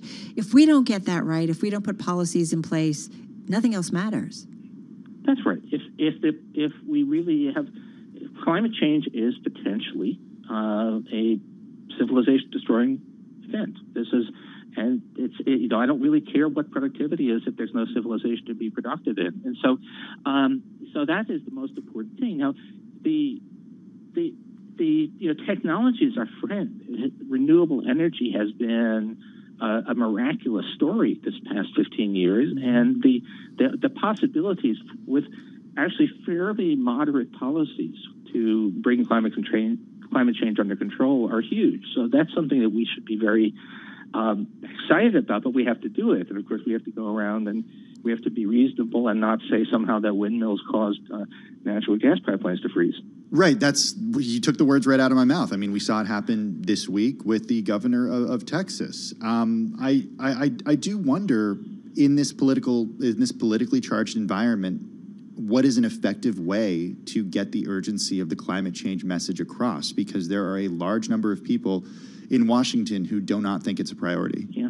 Well, that's what may doom us. And I don't know what you can do except to try to make the case, and for those who do have some power to do something about it, to use the levers they have. It turns out there was a time when fighting climate change looked like a real kind of eat your spinach root canal thing, that it was going to be extremely expensive and hard, and it looked hopeless. Now it looks like just a fairly modest financial nudges towards climate-friendly technologies can actually make all the difference. And maybe, just maybe, we can do that. We better hope so, for the sake of the next few generations. Paul Krugman, if you were sitting down with the president and his team, or the president one-on-one, and you said, hey, this is one economic policy you got to get right now, what would you say? I'm for, I guess we're not supposed to call the Green New Deal Build Back Better, but I think a kind of a combination of infrastructure investment with a strong climate change focus is the way to go. That's how we're going to do it. Good stuff. Paul Krugman, thank you so much. His book, Arguing with Zombies, Economics, Politics, and the Fight for a Better Future. It is in paperback, and you can find it now. Paul Krugman, of course, New York Times columnist, Nobel laureate, and thank you so much for all that time. What a great conversation. Yeah, it was fantastic. Yeah, absolutely. And we talked about so much, including COVID, and we know that President Biden has been in Kalamazoo touring a manufacturing plant, a Pfizer manufacturing plant. It's one of 3 U.S. manufacturing plants that are making the Pfizer vaccine. Let's take take you there now. The president getting ready to make some comments. The credit you've given me that I really don't deserve. This is a case of life and death. We're talking about people's lives. I want you to know that once we beat COVID, we're going to do everything we can to end cancer as we know it. I've asked Dr. Eric Lander, a renowned Harvard MIT scientist, to co-lead the Presidential Council of Advisors in Science and Technology and the Office of Science and Technology Policy. These are White House offices that bring together the country's top scientists and address our most pressing needs. They'll be part of the administration's work to develop a DARPA-like advanced research effort on cancer and other diseases, just like there is DARPA in the Defense Department that develops the breakthroughs to protect our country. This administration is going to be guided by science to save lives and to make lives better. That's why I wanted to come here, Albert, to thank you, to thank all the workers here in Kalamazoo. And I'm here to thank my good friend, Governor Whitmer, and she has become a good and close friend. The governor's been on the front lines of this pandemic as well for a long time, and I think she's doing an incredible job in very difficult circumstances. And Michigan is also fortunate to have my buddy Gary Peters as United States Senator and Debbie Stabenow. Gary is here. Gary has been a workhorse in making sure that we move through this funding to get things done, because he understands better than anyone. It's about urgency, the urgency of the moment. So Gary, thank you, Senator. Thank you for all you're doing. Last week, I toured the Vaccine Research Center at the National Institute of Health in Bethesda, Maryland. I met world-class doctors, scientists, and researchers who were critical for discovering the vaccines in record time. I remember when we first started talking about this, asking Dr. Fauci and others, said, well, it could take up to several years, maybe as many as 6 or 8 years to find a vaccine. It's a miracle of science and the brilliant minds that we have around us. And now it's a second miracle, the miracle of manufacturing to produce hundreds of millions of doses. Let me say it again, hundreds of millions of doses. I came here because I want the American people to understand the extraordinary work that's being done to undertake the most difficult operational challenges this nation has ever faced. And let me say parenthetically that it's not enough that we find cures for Americans. There needs to be a cure that the world is able to take part of, because you can't build a wall or a fence high enough to keep a pandemic out. On our tour, I met a few of your nearly 3,000 workers, Albert. Experts managing ingredients that come in from different cities and states. Experts handling 3D modeling and artificial intelligence to ensure that every dose is properly crafted. Experts ensuring sterile environments so that each vial, each and every one, is safe and free of contaminants. All of this is followed by extensive safety and quality control inspection, then careful packaging and labeling. We walk by a freezer farm that then keeps those doses viable so they can be shipped. This is an incredibly complex process. And at every stop, safety is the utmost priority. The whole process takes teamwork, precision, and round-the-clock focus. Machinists operating some of the most advanced equipment in the world, working side by side with chemists, biologists, pioneering technologies that less than a year ago were little more than theories and aspirations. And it takes a partnership, in our view, between the federal government and all the companies and universities contributing to the vaccine effort. Just over 4 weeks ago, America had no real plan to vaccinate most of the country. My predecessor, as my mother would say, God love him, failed to order enough vaccines, failed to mobilize the effort to administer the shots, failed to set up vaccine centers. That changed the moment we took office. I directed Jeff Science, my COVID-19 response coordinator, to lead my administration's work with the vaccine manufacturers to buy more vaccines and to speed up delivery. Albert referenced it earlier, and I want to thank him for making it happen. Because we work together, we're now on track to have enough vaccine supply for all Americans by the end of July. That doesn't mean it'll be in all Americans' arms, but enough vaccine will be available by that time. These orders allow facilities like this one to plan ahead, accelerate their production schedules. Here's what else we did. When we discovered that vaccine manufacturers weren't being prioritized when it came to scrutinizing and securing supplies they needed, we fixed that problem and got them what they needed. We also used the Defense Production Act to speed up the supply chain for key equipment like fill pumps and filters, which has already helped increase vaccine production. In fact, on our tour today, they showed me a critical piece of machinery they didn't have before. Now they do, and it's allowing them to ramp up production. And as we increase supply, we're carrying out a clear plan to get shots into the arms of 300 million Americans or more. And I know people want confidence that it's safe. Well, I just toured, and it's where it's being made. It takes more time to do the check for safety than it does actually to make the vaccine. That's how fastidious they are. And listen to Dr. Fauci. Dr. Fauci assured me that COVID-19 vaccines were safe. That's why several weeks ago I went through the rigorous scientific review. That's why I took my vaccine shot publicly, to demonstrate to the American people that I know and believe it's safe. That's why Vice President Harris also received her shot publicly.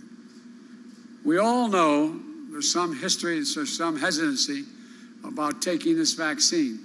We all know there's a history in this country of having subjected certain communities to terrible medical abuses in the past. But if there's one message to cut through to everyone in this country, it's this: the vaccines are safe. Please, for yourself, your family, your community, this country, take the vaccine when it's your turn and available. That's how to beat this pandemic. And we're making progress. We deployed more vaccinators, the people to put the vaccine in your arm. We're now making it possible for retired doctors and nurses to come back and under the law administer these shots. We've put new vaccinators in the field. These include over 800 medical personnel from our commissioned corps at the Department of Health and Human Services, and personnel from the Federal Emergency Management Agency, FEMA, Defense Department, National Guard. We're literally lining up thousands of vaccinators, because it's one thing to have the vaccine, it's very different to get it in someone's arms. We're also creating more places for people to get vaccinated. We provided $3 billion to states, territories, and tribes to create hundreds of new vaccination centers to ramp up the existing ones that are there. Right here in Michigan, with Governor Whitmer, FEMA has provided tens of millions of dollars to bolster the state's community vaccination centers. From the National Guard at the Expo Center here in Kalamazoo, to the TCF Center in Detroit, to parking lots and churches across the state. We've worked with governors in California, Texas, New York, and more to come to stand up mass vaccine sites and stadiums that'll be open 24/7 in arenas and community centers. It's an effort that's on top of the federal government, covering the full cost for the state's use of their National Guards for pandemic efforts. And you suggested I do that a while ago, and I promised you I'd do it, and we did it. We also started shipping vaccines directly to thousands of local pharmacies across the country, so eligible folks can get the COVID-19 shot like they would a flu shot. Here in Michigan, that's already more than 220 pharmacies, like Rite Aid and Myers, in more than 130 cities in Michigan. And that's just the beginning. It's only been 4 weeks. And for folks who aren't near a pharmacy or mass vaccination centers, we're deploying mobile clinics. These are special vehicles and pop-up clinics that meet folks where they live, folks who don't have access to transportation to get the shots. We're also supplying vaccines to community health centers, federal community health centers, to reach those who are hit the hardest, Black, Latinos, Native Americans, and rural communities, which have higher rates of COVID infections and deaths than any other group. Here in Michigan, we're already partnering with community health centers, serving more than 370,000 patients in 11 cities across the state. That's because you guys have pointed out where they were, why it was so important, and how we'd get to, as Gary talks about, get to the people most in need and the people most dying from COVID. This is important to ensure everyone is treated equally and those hardest hit get the care they deserve. We're now at a point where we've seen the average daily number of people vaccinated nearly double from the week before I took office to about 1.7 million average per day getting a shot. We're on track to surpass my commitment. You may remember when I said in my first 100 days just before I was inaugurated, it seemed like 100 days, but anyway, first 100 days before I was inaugurated, that we'd administer 100 million shots in my first 100 days. But we're on the path to do that. We're averaging 1.7 million a day. Soon we'll be at 50 million, and I'm confident we'll exceed the number. But that's just the floor. We have to keep going. But despite the progress, we're still in the teeth of a pandemic. New strains are emerging. In a few days, we'll cross 500,000 Americans who will have died from COVID-19. 500,000. That is almost 70,000 more than all the Americans who died in World War II over a 4-year period. All the sorrow, all the heartache, all the pain. And while we wait for everyone to get vaccinated, we still need you to wash your hands, stay socially distanced, and mask up to help save lives. That's why, with the authority I have as president, I signed an executive order, the only authority I have to require this, to require masking on all federal property, all modes of travel like planes, trains, and buses. We've been calling on governors and mayors and local officials, Republicans and Democrats, to institute mask mandates within their jurisdictions, just like Governor Whitmer has done here in Michigan. Look, I know it's inconvenient, but you're making a difference when you do it. Everything we do matters. We need everyone to do their part for themselves, for their loved ones, and yes, for your country. It's a patriotic duty. We need Congress to pass my American Rescue Plan that deals with the immediate crisis, the urgency. Now, critics say my plan is too big, that it costs $1.9 trillion. So that's too much. Well, let me ask them, what would they have me cut? What would they have me leave out? Should we not invest $20 billion to vaccinate the nation? Should we not invest $290 million to extend unemployment insurance for the 11 million Americans who are unemployed so they can get by while they get back to work? Should we not invest $50 billion to help small businesses stay open when tens of thousands have had to close permanently? Should we not invest, and by the way, they make up half the employment in America. Should we not invest $130 million to help schools across the nation open safely? Right now, 24 million adults, 11 million children don't have enough food to eat. And unless you think I'm exaggerating, think of those scenes you've seen on the television with cars lined up which seem like miles to wait to have someone put a box of food in their trunk. People who never, ever, ever, ever, ever, ever thought they would need help. And through no fault of their own, they're in that circumstance. If we don't pass the American Rescue Plan, 40 million Americans will lose nutritional assistance through a program we call SNAP, the old food stamp program. Do we not invest $3 billion to keep families from going hungry? 1 in 5 Americans are behind in their rent.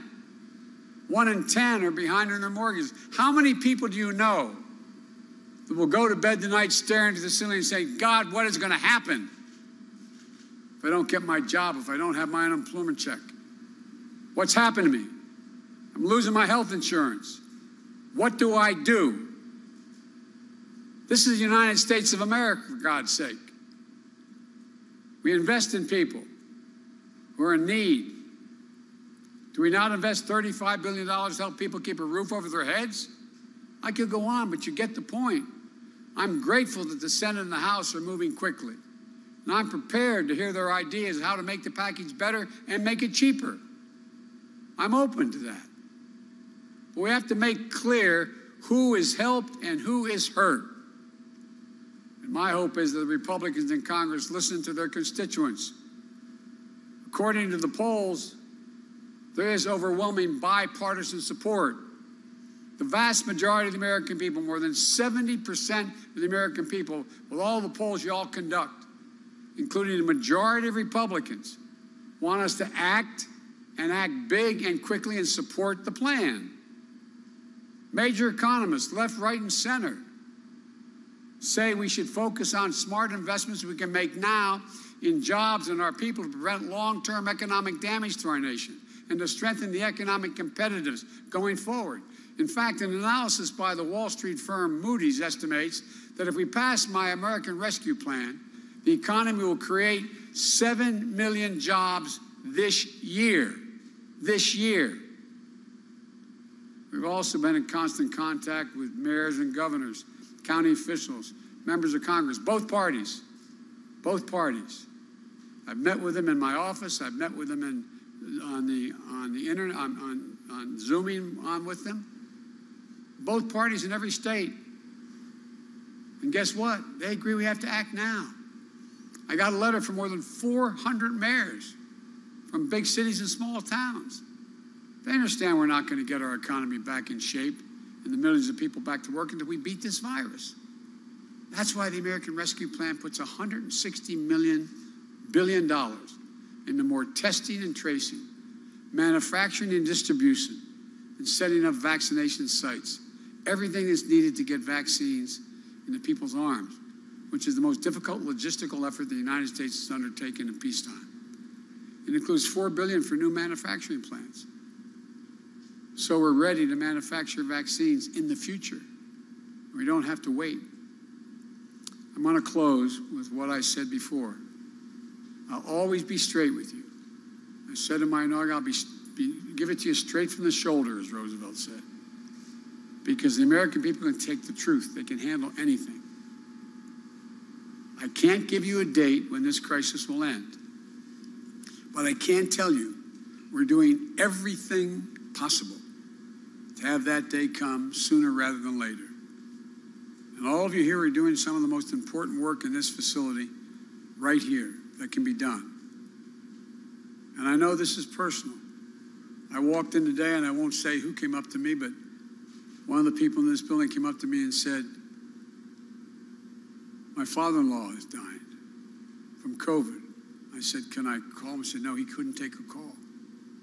He says, keep him in his prayers, please. How many of you know somebody who's in real trouble or has passed? How many people do you know who sat down to breakfast this morning and looked at an empty chair across the table? You've seen the devastation of this virus in your family, your community, but you're stepping up. You're saving lives here, lives of your loved ones, your neighbors, your fellow Americans. You're showing how this town, this state, this country takes care of our own, leave nobody behind. We can do anything when we do it together. I believe we're on the road. I promise you. I know we'll run into bumps. It's not going to be easy here to the end. But we're going to beat this.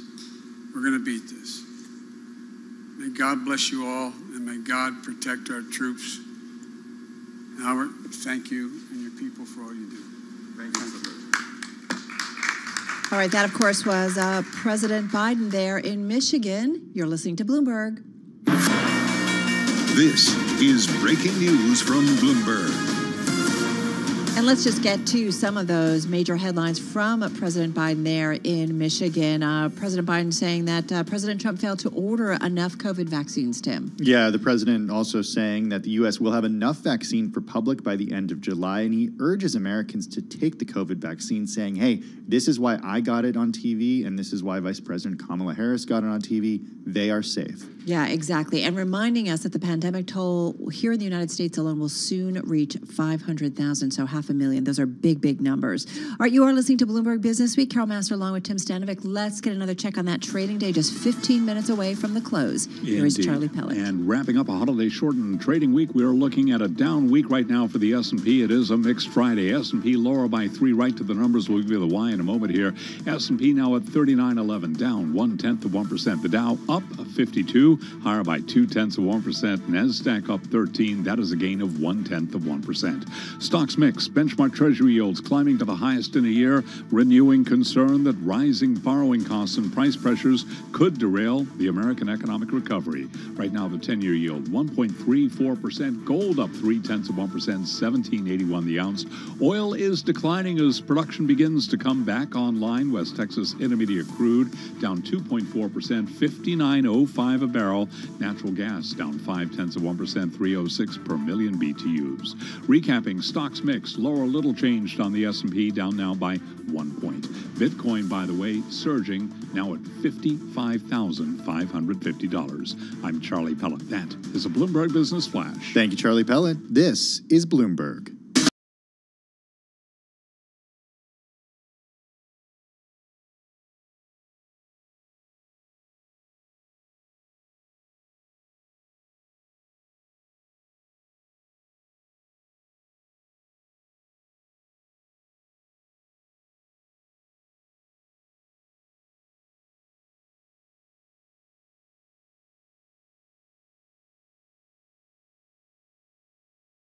Like Love Shack? Is it B-52s? Yes. Yeah, okay. It is. I figured it was a giveaway.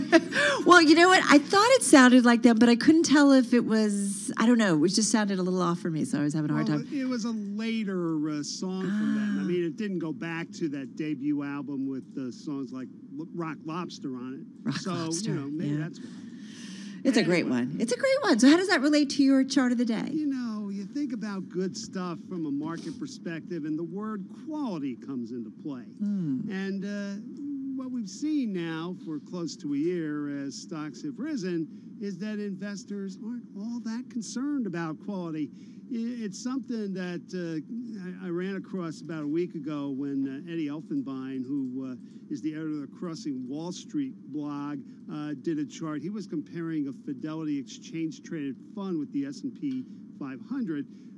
The chart kind of takes that and runs with it a little bit, looking at the underlying index for the ETF, whose ticker, by the way, is FQAL, if anyone's interested. And it's the Fidelity U.S. Quality Factor Index, comparing that with the Russell 1000. The Fidelity Index, the universe they work with is 1,000 stocks, so the Russell 1000 seemed like a reasonable comparison. And what you find out is that the ratio between those two indicators, so the quality stocks and the Russell 1000, peaked in early April and fell about 8% through Tuesday. It's back to its lowest level since July 2008. Now, if you look back then, the ratio was going up. We're in the middle of a bear market, so people wanted quality. Now that we're in a bull market that's getting close to a year, quality, not so much of an issue. And if you want to know more, folks, send me an email. I'll get you the chart, the explanation that goes with it, and everything I do going forward. The email address is dwilson@bloomberg.net. That's dwilson@bloomberg.net. All right, Dave, thank you so much. Really appreciate it. That, of course, was our Bloomberg Stocks editor, Dave Wilson, with his chart of the day.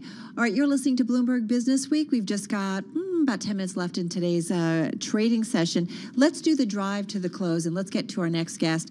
And joining us once again, delighted to have him back with us, is Eric Jackson, founder-president of the Toronto-based hedge fund, and he joins us once again on the phone in Toronto. Eric, how are you? Hey, Carol, I'm great. How are you? Doing okay. How's this year stacking up for you? You guys, you had a great year last year. Are the trends and the momentum continuing for you? I would say definitely off to a good start, and pleased with how things have worked out. You have occasional days like yesterday and the day before where everything in tech seems out of favor, and people say the world is ending, and now's the time to jump back into value stocks. But I don't subscribe to that. I generally think we're still in the early days of a long-term secular bull market, and I'm sticking with a lot of the positions that worked in 2020 through 2021 and beyond. Okay, so we last had you on in December. Wrap up how EMJ Capital performed by the end of the year. I'm not allowed to kind of quote my performance stats, chapter and verse, but it was a very good year for sure. We did very well. I think I attribute it to a few things. One, definitely we were very bullish starting the first week of April, coming out of the woes of the pandemic, and then also post-election, U.S. election. I had a very bullish bias that things would rally into the year end, and that's how things work. So a lot of tech names did well, but some of my favorite names in the portfolio did particularly well. Yeah. Hey, so we just talked with Paul Krugman, Nobel laureate, and he's pretty optimistic. Once we get through, I think what he says is still maybe another rough 6 months or so, but then pretty optimistic about the outlook after there. So let's talk names like Zillow. You like it? I like it. I've loved it for a while. Actually, I first bought it a couple of years ago when it was $29, and one of the co-founders, Rich Barton, came back as CEO.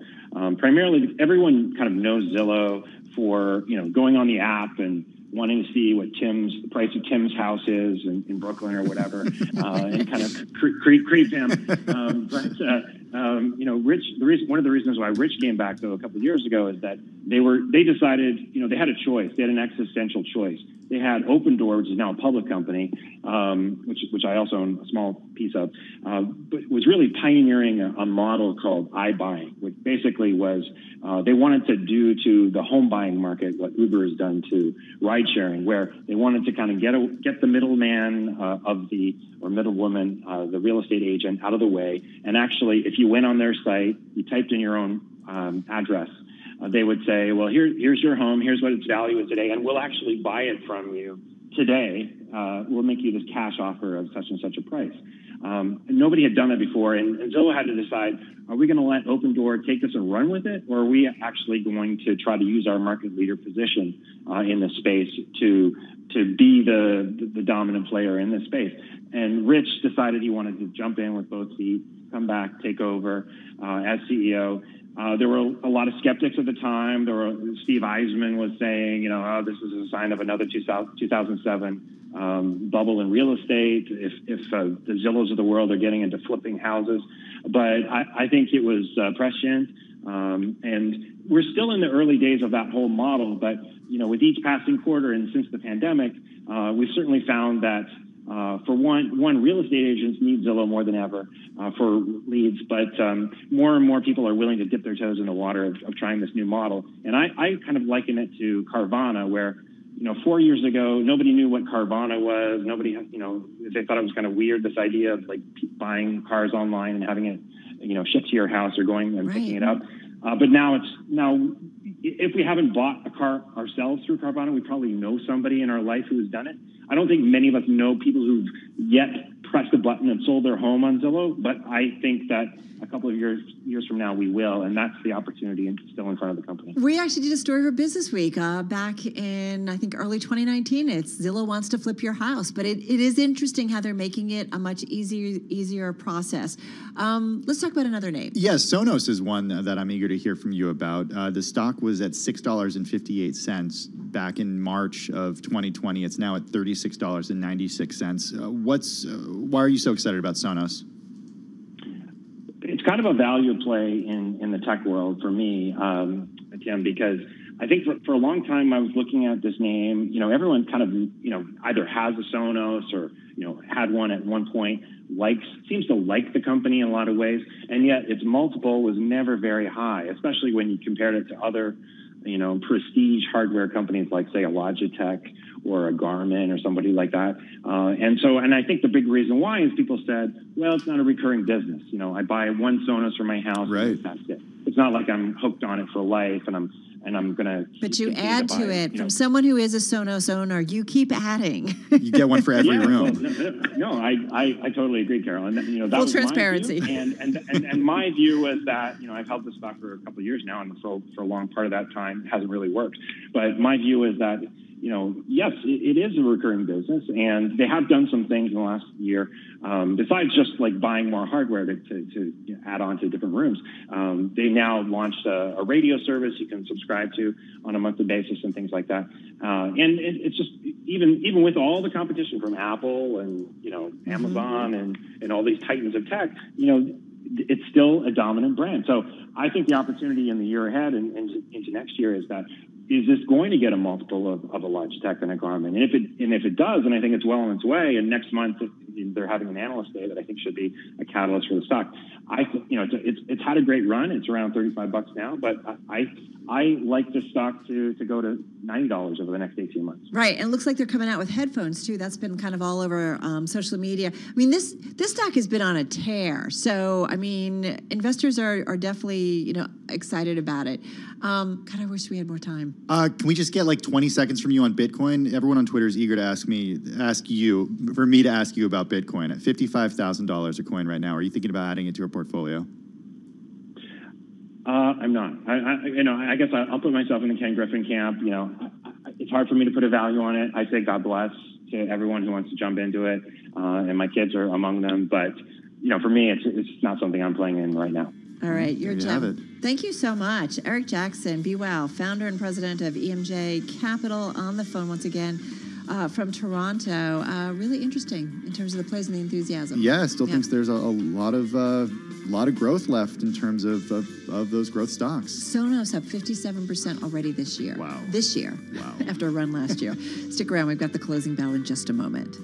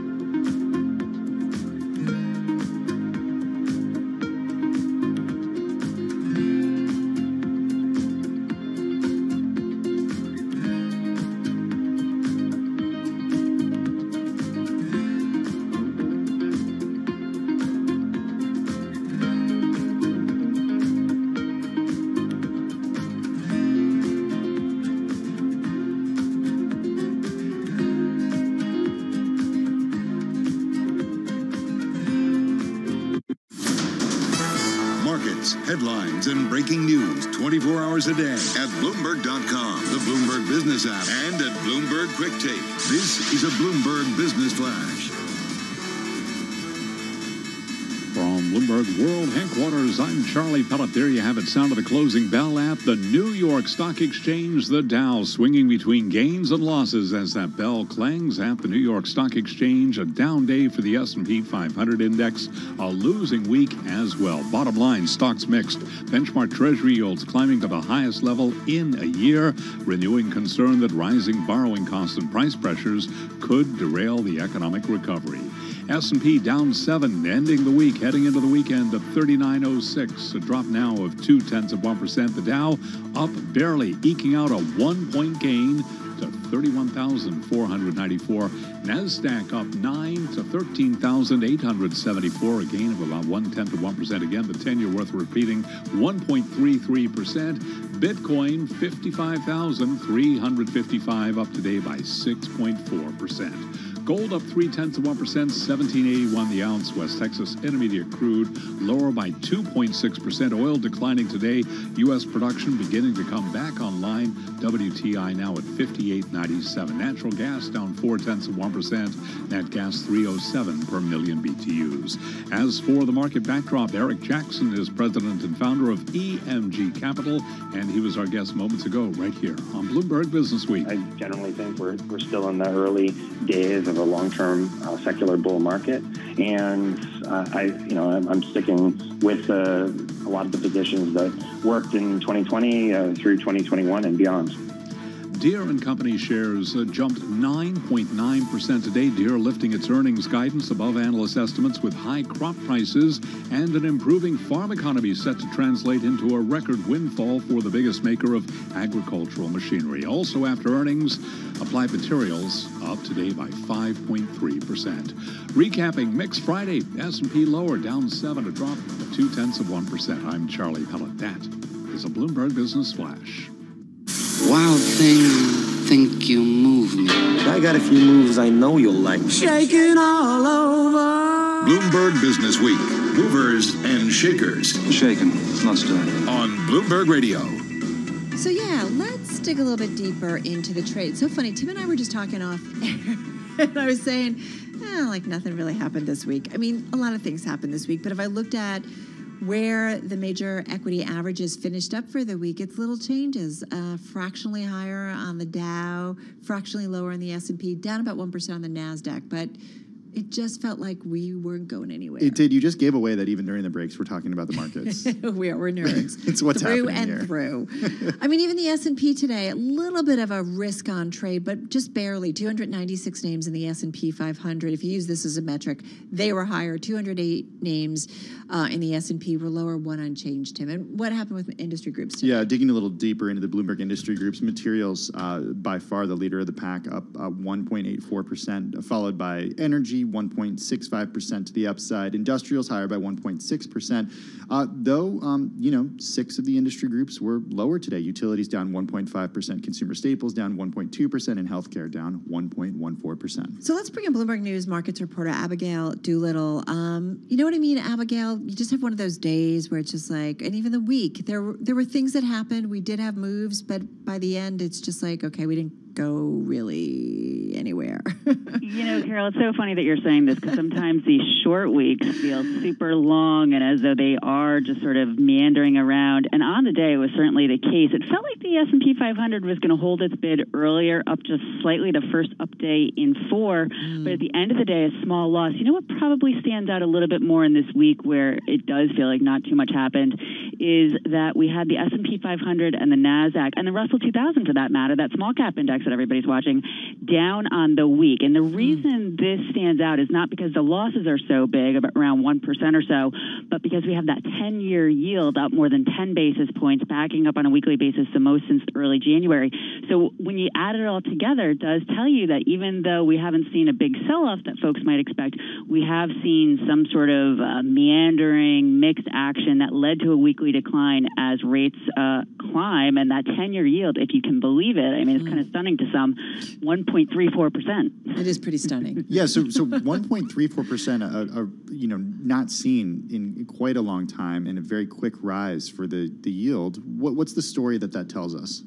Well, hopefully it tells us about a reflationary theme, a reopening economy, that the reopening that everybody's hoping for on vaccine optimism is going to go smoothly. The fear, though, is that if it happens too quickly, everybody's talking about, well, the 10-year yield can go to 1.5%, and it's not going to be a problem for stocks if it's for the right reasons. So the right reasons, that reopening.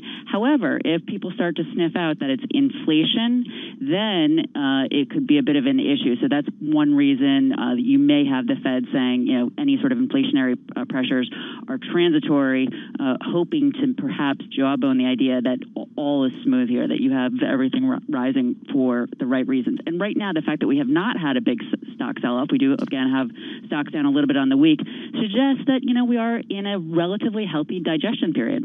Well, exactly. It's interesting that you say that, because we talked with Paul Krugman, a Nobel laureate. We were talking a little bit about the economy being able to run a little bit hot, and we were bringing that up with, is there something that maybe Donald Trump did with his administration that we learned that had maybe a lasting impact on the U.S. economy? And one of the things he talked about is this idea that maybe you can let the economy run a little bit hot and we can deal with it. And I do think about, even though rates are historically still really low, that even if we start to edge near 2%, there is some comfort, and we've seen this from Jay Powell and the Fed, that it's okay maybe, and will be maybe okay to run things just a little bit hotter than we were maybe normally used to doing.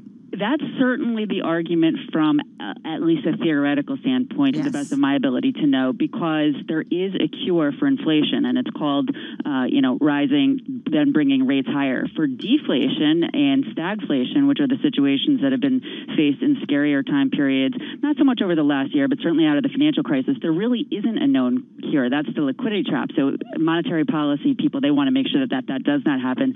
So that may be a piece of why they're ready to, and have been, throwing the kitchen sink at the situation. But where there is big price inflation, Carol and Tim, I was just looking at Bitcoin, above $55,000, another record, and you guys know that I love charts, 171% above its 200-day moving average. If that is not extended and frothy, I don't know what is. That's overbought on steroids. Unbelievable. And some of those stocks, too, Riot blockchain up 15% today. So all in on the speculation for Bitcoin. Of course, Elon Musk, Tesla's CEO, today really giving it a bit of another feather in its cap, saying that he might prefer Bitcoin cryptocurrency over cash. Who knew? You gotta love it.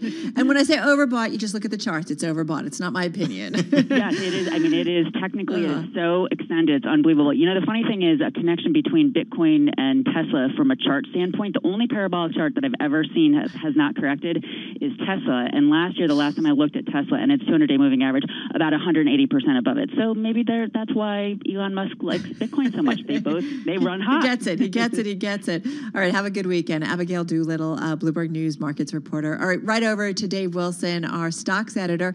Dave, your stock of the day. Hannon Armstrong Sustainable Infrastructure Capital. Quite a mouthful. Company provides financing for alternative energy projects. It was organized as a real estate investment trust by Hannon Armstrong, a Maryland-based firm founded in 1981. The REIT went public in 2013. The ticker is HASI. The shares climbed 69% in 2019 and 97% last year. Now, this year, they set a record on January 7th before sliding as much as 23% through yesterday. Hannon Armstrong recouped a bunch of that loss after putting out fourth quarter results late yesterday. Earnings and revenue beat analyst average estimates in the Bloomberg survey, and the company forecast the profit gauge would climb as much as 10% annually in the next 3 years. The results and outlook sent Hannon Armstrong shares to their biggest gain since May. They were up as much as 17% during the day, closed higher by about 10.5%. All right, Dave Wilson, thank you so much. So good to see you in the office today, and hopefully we'll see you soon on a regular basis. This is the first time Dave Wilson and I got to meet in person. They're real, Dave. It was great, Dave. Thank you. Be well. Stay safe. We didn't get to talk about Kim and Kanye. No, we didn't. TMZ reporting that they are filing for divorce. There's our week in a nutshell. And ABC News as well. Exactly. You have a good weekend. Thank you. You too. Be well. All right, let's get to world and national news over to Nancy Lyons in D.C. Hey, Nance. Hey, Carol. President Biden is touting his administration's performance in dealing with the COVID-19 pandemic after touring a Pfizer facility in Michigan. The drug company's CEO, Albert Bourla, also applauded Biden's work, saying he's demonstrated an understanding of the urgency of the moment and shown deep compassion. Biden says we're still in the teeth of the pandemic, but making our way out. We're now at a point where we've seen the average daily number of people vaccinated nearly double from the week before I took office to about 1.7 million average per day getting a shot. Biden says the U.S. will have enough vaccine for everyone by the end of July, although he says it may take a while longer to have those vaccines in arms. He urged everyone to receive a vaccine when they do qualify. Winter weather is having a ripple effect on vaccine distribution. COVID-19 Task Force Advisor Andy Slavitt says deliveries are expected through the weekend to make up for a 3-day delay in shipping. We have a backlog of about 6 million doses due to the weather. All 50 states have been impacted. Slavitt says he expects the backlog doses to be delivered next week at the latest. Federal transportation officials are looking to hire more than 6,000 security officers nationwide by the summer. It's due to signs that more people are opting to take trips as COVID-19 vaccinations progress. The Transportation Security Administration says it plans to recruit at approximately 430 airports all across the country. Global news 24 hours a day, on air and on Bloomberg Quick Take, powered by more than 2,700 journalists and analysts in more than 120 countries. I'm Nancy Lyons. This is Bloomberg. All right, Nance, thank you so much. You're listening to Bloomberg Business Week. Carol Masser in our Interactive Broker studio. So earlier this week, Tim and I caught up with Hormel Foods Chairman, CEO, and President Jim Snee. They had earnings out. They were in line when it came to earnings. They were a little bit better when it came to sales. And they also talked about the outlook, and they seem pretty optimistic going forward. Jim Snee, who is the company's CEO, we talked about a lot of different things, and here's a little snippet from that conversation. And Mr. Snee talking specifically about why they acquired Planters and how it fits into the company's overall branding. This is a business that fits in our portfolio so perfectly. I mean, it starts with, it's an iconic brand.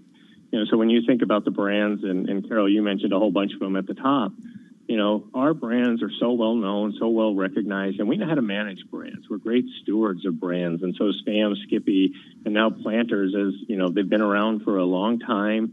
We know how to nurture them. Planters happens to be in a very, very attractive category for us, the snacking category. And so we've already got a pretty well-developed snacking business, but it's across all parts of the company.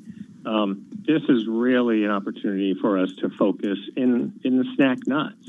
And if you think about how much it makes sense when you think about the Skippy business we have, the Justin's business we have, this is just a natural evolution of that portfolio. The other thing that it does for us is, you know, over time, we've been very intentional about being less and less of a commodity meat company. And some of the acquisitions we've made over the last several years have really moved us further down that path. And so this is just another step. And, you know, what's even more exciting is by far, it's the largest acquisition our company's ever made. It was just about a week ago or so, give or take, that Hormel agreed to buy the Planter snack brand, from Kraft Heinz. It was a $3.35 billion cash deal. So check out that full conversation. You can find it at Bloomberg.com. That was the Hormel Foods Chairman, CEO, and President Jim Snee. You are listening to Bloomberg Radio.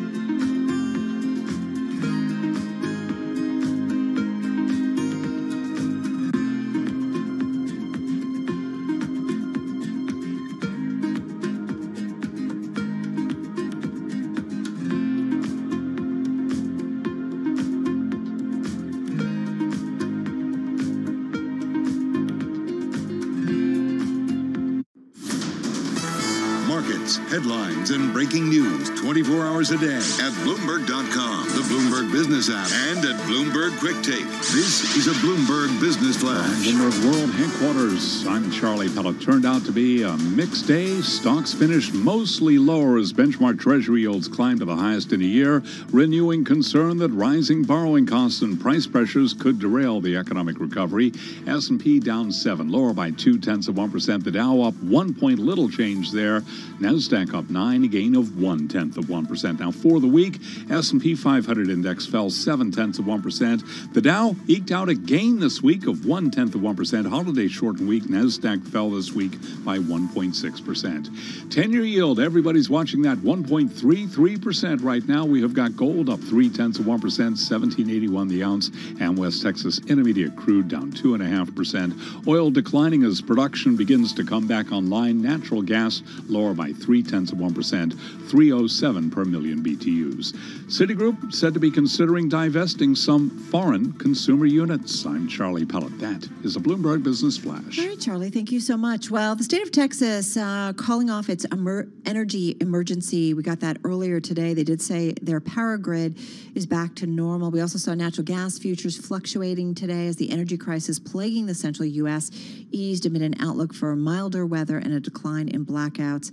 It was, though, a volatile week in the energy markets, and we know very, very tough on a lot of Americans, certainly in those hard-hit areas across the country, particularly Texas. Let's get some insight, though, on what's been going on in the natural gas industry here in the U.S. Let's bring in Karen Harbert. She is president and CEO of the American Gas Association. They represent more than 200 local energy companies, which are delivering nat gas around the U.S. They've got about 72 million customers in the U.S. And basically, if you get nat gas here in the U.S., you probably have one of their companies or one of their members. All right, Karen joins us on the phone in D.C. Karen, nice to have you here. How are you? Well, Carol, thanks so much for having me. And thank goodness we're warm and healthy here in D.C., and I hope you are in New York, and we're working hard in Texas and Louisiana and many other parts of our country that have been challenged. Well, that's what I want to ask you about those challenges. What are you hearing from your members about supplies and service outages nationally and to Texas specifically, which, as we know, has been deeply affected as a result of the weather? Absolutely. Well, there's a word that we have gotten way too accustomed to using lately. It's called unprecedented. This was an unprecedented challenge for our industry, and we really stepped up. And we set a new 2-day record for the delivery of natural gas on Sunday and Monday of this week, delivering more than we ever have in our country's history, and second to none of the polar vortex at the end of January in 2019. So we dug deep into our toolbox and reaped the benefits of a lot of advanced planning, and we're able to meet all of our customers' demands that are hooked up to natural gas at their home or business. Having said that, though, there are still a lot of people who don't have it, correct? Well, there's certainly still some power grid failures in Texas and a couple other spots. But for those homes that use natural gas to cook with or light their fireplace or heat their hot water, we were delivering 24/7, 365. So everybody's been taken care of unless, as you said, they're tied somehow to the grid and it's making it difficult for them to access. Yeah, the power generation in Texas is different. It's its own market, right. So it's limited in its ability to tap into other parts of the country to import power. But fortunately, on the natural gas side, we had supply within Texas. We do a lot of investing during the summer and put gas in underground storage, and we pulled a lot of that out of storage to keep the market supplied. Well, to that point, Karen, Texas Governor Greg Abbott, he restricted the flow of natural gas across state lines, and that any gas in the state of Texas be offered to state power generators before it could be shipped out of Texas. Was that the right thing to do? Well, I don't know if it was necessary, but, he sits at the seat of power and is trying to defend and, the rights of his citizens. I'm not even actually sure if it's illegal or not, but that's not for me to decide. Right. But we didn't need it on our side. You didn't because we didn't need it. Well, so we had enough, and we have enough still in storage. It's above average 5-year average. So we've got supply, and production has been coming back online, as you pointed out in the setup to this. So we've got gas coming in that's new and stuff that's underground. What have your members learned, though, Karen, about this process? I mean, obviously, Texas, I have a lot of family throughout the state of Texas. This is not something that typically happens, but climate change is constantly reminding us that things that don't normally happen when it comes to weather patterns and climate, that's being upended. So what needs to change within your members or how are they going to change things going differently in terms of being prepared for what have you, or those unprecedented actions? Sure. Well, the first thing is that planning matters. And we plan for the coldest day of the year 365 days a year, because that's when warmth and heat matter most. And Texas is normally focused on the 110-degree day with high demand for air conditioning, not the 10-degree day for heating. But our industry is obliged to plan for that coldest day, and they do, which is why we enter into long-term contracts, so we've got the supply and can tap it when we need it. I'll also have to say on the infrastructure side, the gas utilities spend about $90 million every day improving the safety and resiliency of our delivery system, the 2.5 million miles of pipeline we have. So we really need to be looking at what needs to be done in a market like Texas to ensure that the infrastructure is up to the challenge. And it was not. Well, certainly some of the infrastructure that was above ground was deeply challenged. The natural gas pipelines are mostly underground except for some of our compressor stations. So we have a way to inoculate our customers because of the way our infrastructure is displayed throughout the country. So I guess the takeaway from the conversations you're having with your members who are all part of and really, comprise the nat gas industry in the United States, what do we need to take away, or what do we need to learn, or what do we need to do differently going forward? Well, I think as we look at what happened in Texas, and we're going to be studying that for weeks, if not months to come, right. The partnership between the utility industry is really important because they're all interdependent. Natural gas, electricity, water came into play. There were water failures, and even the IT infrastructure. The internet came down in places, which was hard to communicate, amongst the communities. So we really need to take a hard look that we're all working together. So when electricity comes on, we've got the gas supply right there to make sure that the heating comes back on at the same moment, and it doesn't happen all at once. And that worked pretty well, but unfortunately, we are now at Friday, and this has been going on, a week.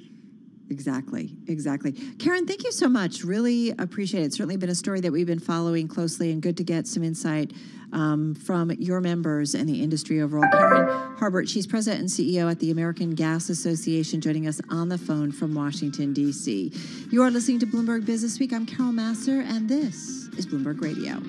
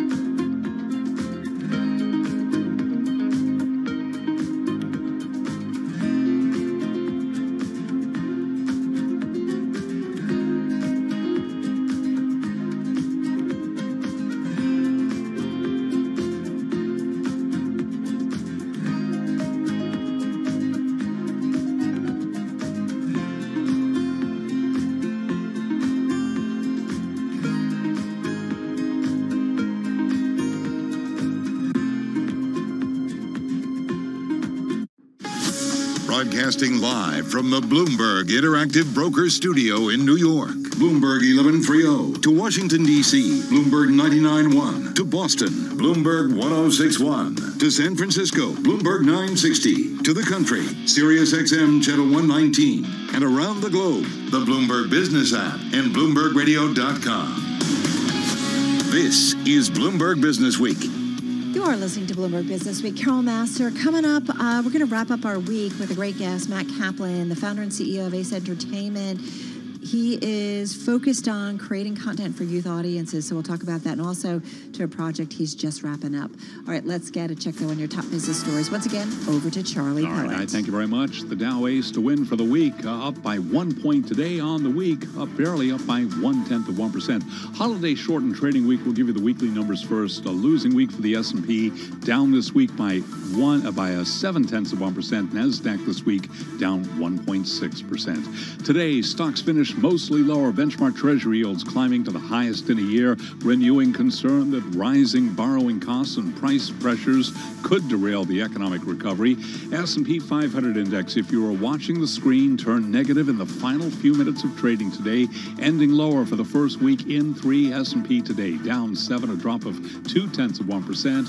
The S&P ending the week at 3906. The Dow 31,494 up today by a point, virtually flat on the day. NASDAQ up 9, a gain of about 0.1%. Again, that 10-year 1.33%. Gold up 0.4%, 17.82 the ounce. And West Texas Intermediate crude down 2.6%, 58.95 a barrel. Oil declining as U.S. production begins to come back online. Natural gas lower today by 0.5%. 306 per million BTUs. Now, what about the Federal Reserve? Next week, we will be hearing from Jay Powell. Kate Moore is head of thematic strategy at BlackRock Financial, and she was interviewed today on Bloomberg Television and Radio. I'm going to take the Fed at its word at this point, that even after the economy begins to recover, and even if we start to see inflation percolating, which I think is kind of a consensus view at this point throughout the course of 2021, they're going to take out the base effects component and really try and figure out what is more sort of structural versus just a comp to a really low inflation environment in 2020. So I'm not looking for a massive move in terms of policy rates, even if, the yield curve moves a little bit. A single dose of the vaccine from Pfizer and BioNTech reduced COVID-19 infections by 85% in a study in Israel, bolstering the UK's decision to speed immunizations by delaying a second shot. That, according to a report in the Lancet Medical Journal. Pfizer shares down today. Pfizer lower by 0.4%. BioNTech was up today by 2.7%. Recapping stocks mixed. S&P down 7, a drop of 0.2%. I'm Charlie Pellet. That is a Bloomberg Business Flash. All right, Charlie, thank you so much. So great way to wrap up our day and our week. And perhaps if you're looking for something to watch over the weekend, or maybe your teenagers are, let's bring in Matt Kaplan. He is the founder and CEO of Ace Entertainment. They make feature films, TV series, and digital content, all geared toward the youth audiences. And Matt is also producer of To All the Boys I've Loved Before. It's the third and final film out this month, airing on Netflix, based on the best-selling book and its sequels. Matt joins us on the phone in Los Angeles. Matt, nice to have you here. How are you? Thank you. I'm wonderful. Thank you for having me. Well, it's great to have you here. And I am curious, we want to get into To All the Boys in just a moment, but I want to ask you about what's your world like? I mean, what kind of production work, did you need to get done even during the pandemic? What's it been like?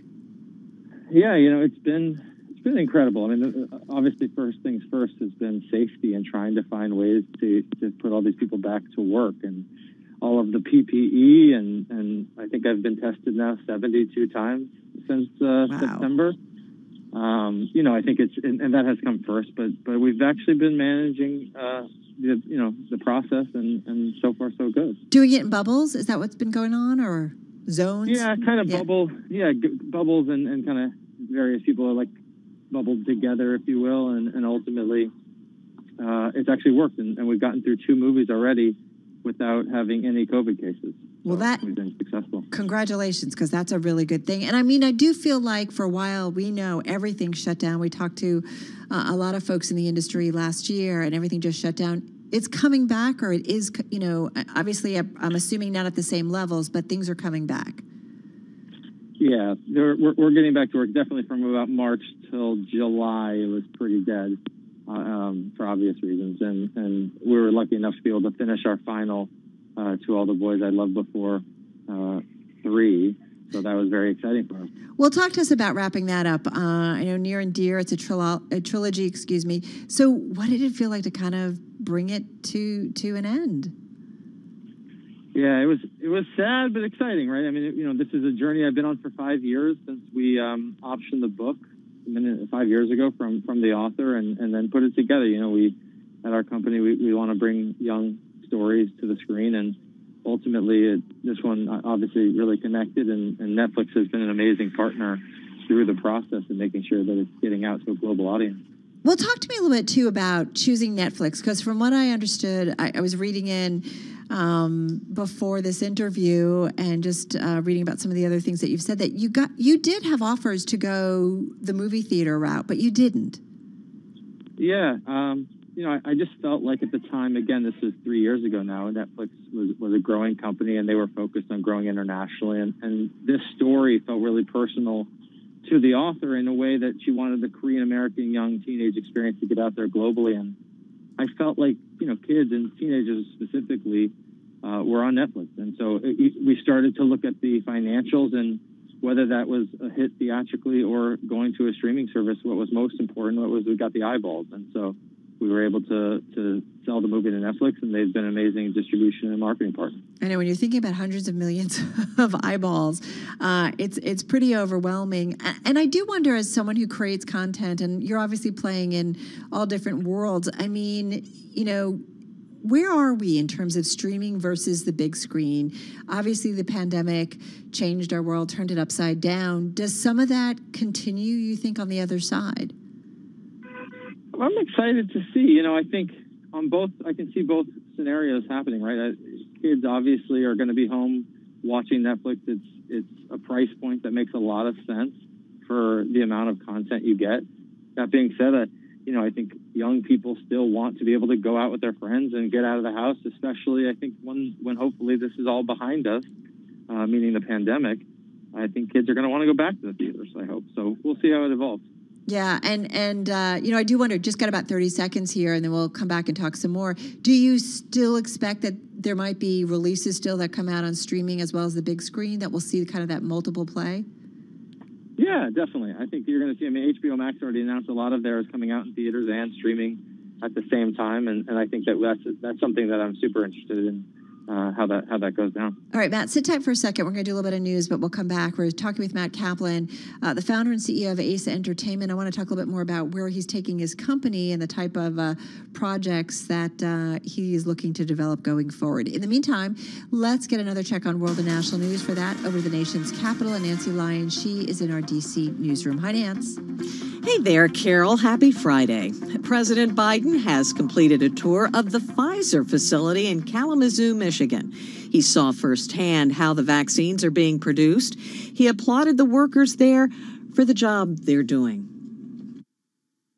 This is an incredibly complex process, and at every stop, safety is the utmost priority. The whole process takes teamwork, precision, and round-the-clock focus. Pfizer Chief Executive Officer Albert Bourla says his company will expand manufacturing and work with new suppliers to ramp up production of the COVID-19 vaccine. The Biden administration says it does expect to have enough vaccines for every American by the end of July. Biden's COVID-19 task force said today that they're facing a delivery backlog of about 6 million doses due to the bad weather. They hope most of those doses will reach their destinations by early next week. Well, those winter storms that have blanketed much of the U.S. in snow and ice could end up costing the country up to $50 billion in damage and economic loss. That's according to an estimate from AccuWeather. Dan Halliburton is with Red Cross and says conditions in Texas are extremely difficult right now. It's a slow-rolling mess of misery. And it reminds me of what kind of happens after a hurricane, where so much of the infrastructure is devastated and so much is offline. While power is being restored across Texas, water outages continue to plague the state. More than 14 million are affected, with 160 Texas counties under water boil notices. Global news 24 hours a day, on air and on Bloomberg Quick Take, powered by more than 2,700 journalists and analysts in more than 120 countries. I'm Nancy Lyons. All right, Nance, thank you so much. You're listening to Bloomberg Business Week, and our Bloomberg Business Week weekend show featuring an interview that we did earlier in the week. It was with Impossible Foods President Dennis Woodside, and we talked about a lot of things. They had some news, actually, earlier this month, and this was about cutting their faux meat prices by 20% at grocery stores. In this clip from the interview, he talks about when plant-based products will be as cheap as beef. Listen up. If you think about what we do, we take plants and we turn them directly into meat. And what the animal does, the animal's kind of an intermediary that requires a lot more land, a lot of water, a lot of labor, a lot of transportation, oil, gas to move cows around, that sort of thing. So in theory, our products should be much lower priced than cows over time. But it just takes time for us to optimize the supply chain to scale up. Animal-based meat today is less than 1% of the total meat consumed in the U.S., but that's going to change pretty rapidly. And as that does, the cost for the whole industry, including us, will come down, and we'll be able to compete much more aggressively on price. But timeline-wise, though, are you thinking, in years that you can count on one hand, or is this like a decades-long progression? Absolutely. No, absolutely years that you can count on one hand. There are portions of our product now, or elements of our product now, that are at the cost of the cow, but there's a lot of processing costs and transportation costs, packaging, all those things that we have not yet fully optimized, and that just take time and scale to get right. So the packaging, what the actual product shows up in on shelf, that's expensive. But as you get bigger, those costs come down.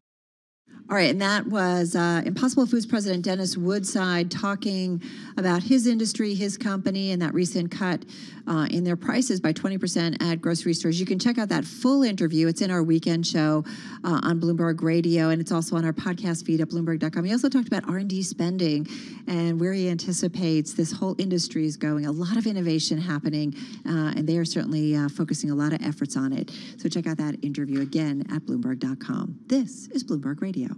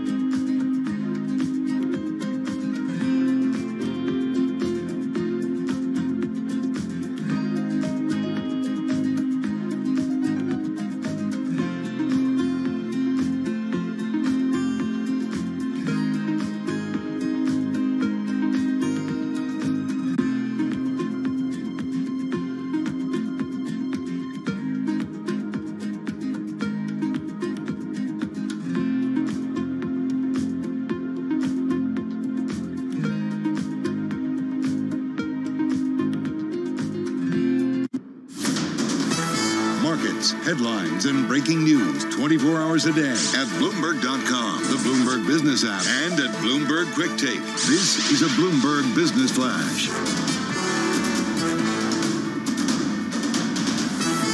From Bloomberg World Headquarters, I'm Charlie Pellet. Stocks finished mostly lower as benchmark treasury yields climbed to the highest in a year, renewing concern that rising borrowing costs and price pressures could derail the economic recovery. S&P turning negative in the final few minutes of trading. We did see a seesaw session here with the S&P swinging between gains and losses, but right at the close, S&P down 7, lower today by about 0.2%. By the way, for the week, S&P 500 index did decline this week, down by about 0.7%. The Dow on the week positive, up 0.1. NASDAQ this week down 1.6%. 10-year yield 1.33%. Gold up $6.40 the ounce, up by 0.4%. $17.82 the ounce. West Texas Intermediate crude declining today as U.S. production begins to come back online. WTI down 2.6%. $58.94 a barrel. Cannot ignore Bitcoin. 55,616 right now on Bitcoin, up today by 6.9%. Recapping stocks mixed, S&P down 7, down 0.2%. I'm Charlie Pellet. That is a Bloomberg Business Flash. All right, Charlie, thank you so much. Appreciate that update. I want to get right back to Matt Kaplan. He's the founder and CEO of Ace Entertainment, and he's also the producer of To All the Boys I've Loved Before, that third and final film out this month, airing on Netflix. Hey, Matt, one thing I want to ask you about how you are focusing specifically on YA content, youth audiences. Tell me why. Yeah, I mean, look, when I was younger growing up, we saw a lot of fun movies like John Hughes was producing, Ferris Bueller's Day Off, etc.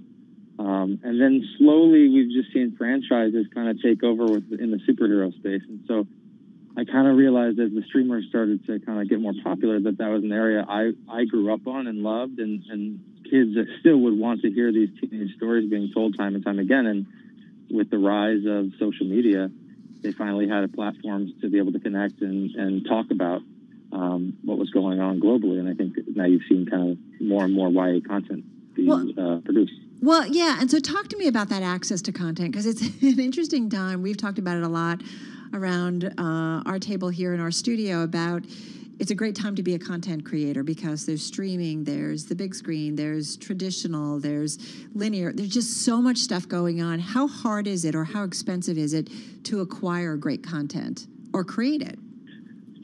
I mean, I think, look, what matters most to us is finding great stories and breaking new talent. So ultimately, if there's a book, like the last film we just finished is by Jennifer E. Smith called Statistical Probability of Love at First Sight. And it was a big best-selling book that was focused on young people. And ultimately, it hadn't gotten produced yet. And it was something we were super passionate about. So we just decided to go off and make it. And it'll find the right home wherever that's supposed to land. And ultimately, whether that goes theatrically or to streaming services, you know, we as content creators just want eyeballs on our content. Right. But I mean, in terms of going after it, are there bidding wars for things right now? Because there are so many different. Yeah, that's what I'm curious about. Yeah, I think you know, again, with the pandemic and with great content, ultimately, multiple people now are reaching out about the movies that we're making. But I think it's because young people want more of it, and I think these streaming services are seeing that. New content and fresh stories are what matter, and that clearly must be driving subscription. So, and in terms of finding funding, you know, is it pretty accessible in this environment? Because certainly when we think about the financial markets, there's a lot of money chasing a lot of investments. There's a lot of money just out there, you know, searching for yield. And I am curious about more and more money going into the content creation or out in Hollywood. We've got a lot of folks on Wall Street who end up, you know, producing or providing the backing for content creation, whether it's a big movie or something else. What are you seeing in that world? Yeah, definitely. I mean, I think you see a lot of producers out in Hollywood now raising money, and you know, if you're doing it for smart prices that you feel can reach a global audience, and I think the money is there. And now with all the various ways of social media, I think marketing the movies is becoming a little bit easier, despite obviously theatrically that, you know, the marketing costs have exploded. So I think for us, a lot of the digital spends on a financial level have been really smart because our audiences are on TikTok and Snapchat and the various social media platforms. Yeah, it's also, it's, having consumed a lot of content over the last year, it is, I find, kind of, things have changed a little bit. The model, it doesn't necessarily have to be you create something, especially when you're talking about series where it comes back year after year. It can be a limited run. And that's got to be, I'm thinking, as someone who is creating content, it's kind of freeing, isn't it? Yeah, totally. I mean, we always want to see if there's the right story can go over a couple movies or series, obviously. But again, with To All the Boys, there was 3 books, and we felt like that was the exact time that we needed to tell those stories. So that's what we did. Right. The arc, like you don't have to kind of push it beyond. What's next for you? More of the same. I think I just told you, we just finished Statistical Probability, and we're going to continue to produce about 10 films over the next 18 months, all focused in the kind of young adult space, because we feel like that's an area that is underserved, and we're going to continue to try to expand that way. Do you feel like a year from now that things will be much more closer to normal, quote unquote? This is something that in our conversations with medical experts, we heard from the president earlier in terms of was earlier in a Pfizer factory. It does feel like vaccines are coming out. Do you feel like, though, a year from now, it'll feel a lot more normal? Yeah, I mean, the hope is that, people want to go back to movie theaters, obviously, and a safe way to do that on a production level. I think we've actually gotten to a rhythm that will probably remain this way for quite some time in terms of producing the content, because we just want to make sure everyone's safe. And so, yeah, hopefully another 12 months we'll be in a really different spot. Yeah, fingers crossed on that one. Matt, thank you so much. Really appreciate it. Matt Kaplan, he's the Chief Executive Officer of Ace Entertainment.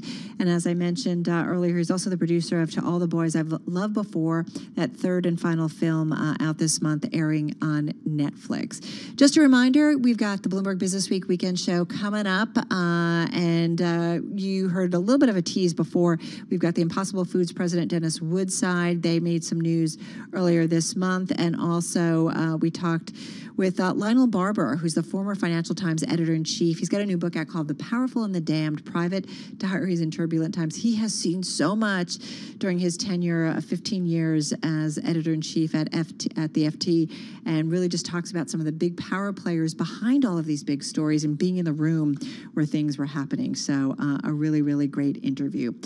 Coming up next, though, is Sound On with Kevin Cirilli, and he's getting ready. What are you covering?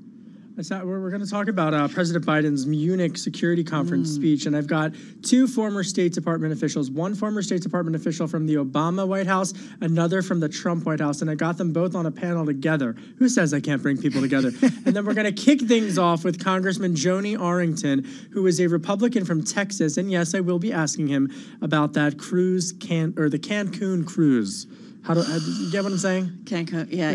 Oh, yeah. Cancun cruise. Cancun. I'm staying in D.C. this weekend, Carol. I'm not going to Cancun. I haven't been to Cancun. I haven't been anywhere. I don't know about you, Kevin. I haven't been anywhere in over a year. People like us follow the rules. People like us follow the rules. Have a great weekend, my friend. Have a great show and a great weekend.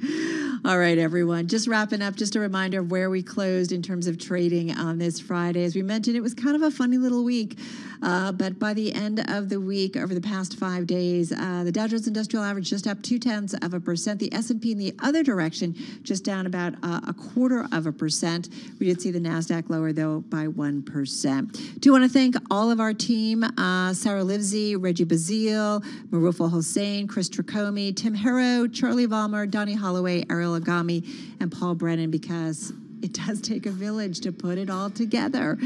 Have a safe weekend, everyone. And like I said, be sure to check out our Bloomberg Business Week weekend show. Some interesting surprises. And our extra podcast, also that Hormel CEO, talking about food innovation. Really some cool stuff. For Tim Stanovic, my co-host, I'm Carol Masser. As I said, have a good and safe weekend. This is Bloomberg.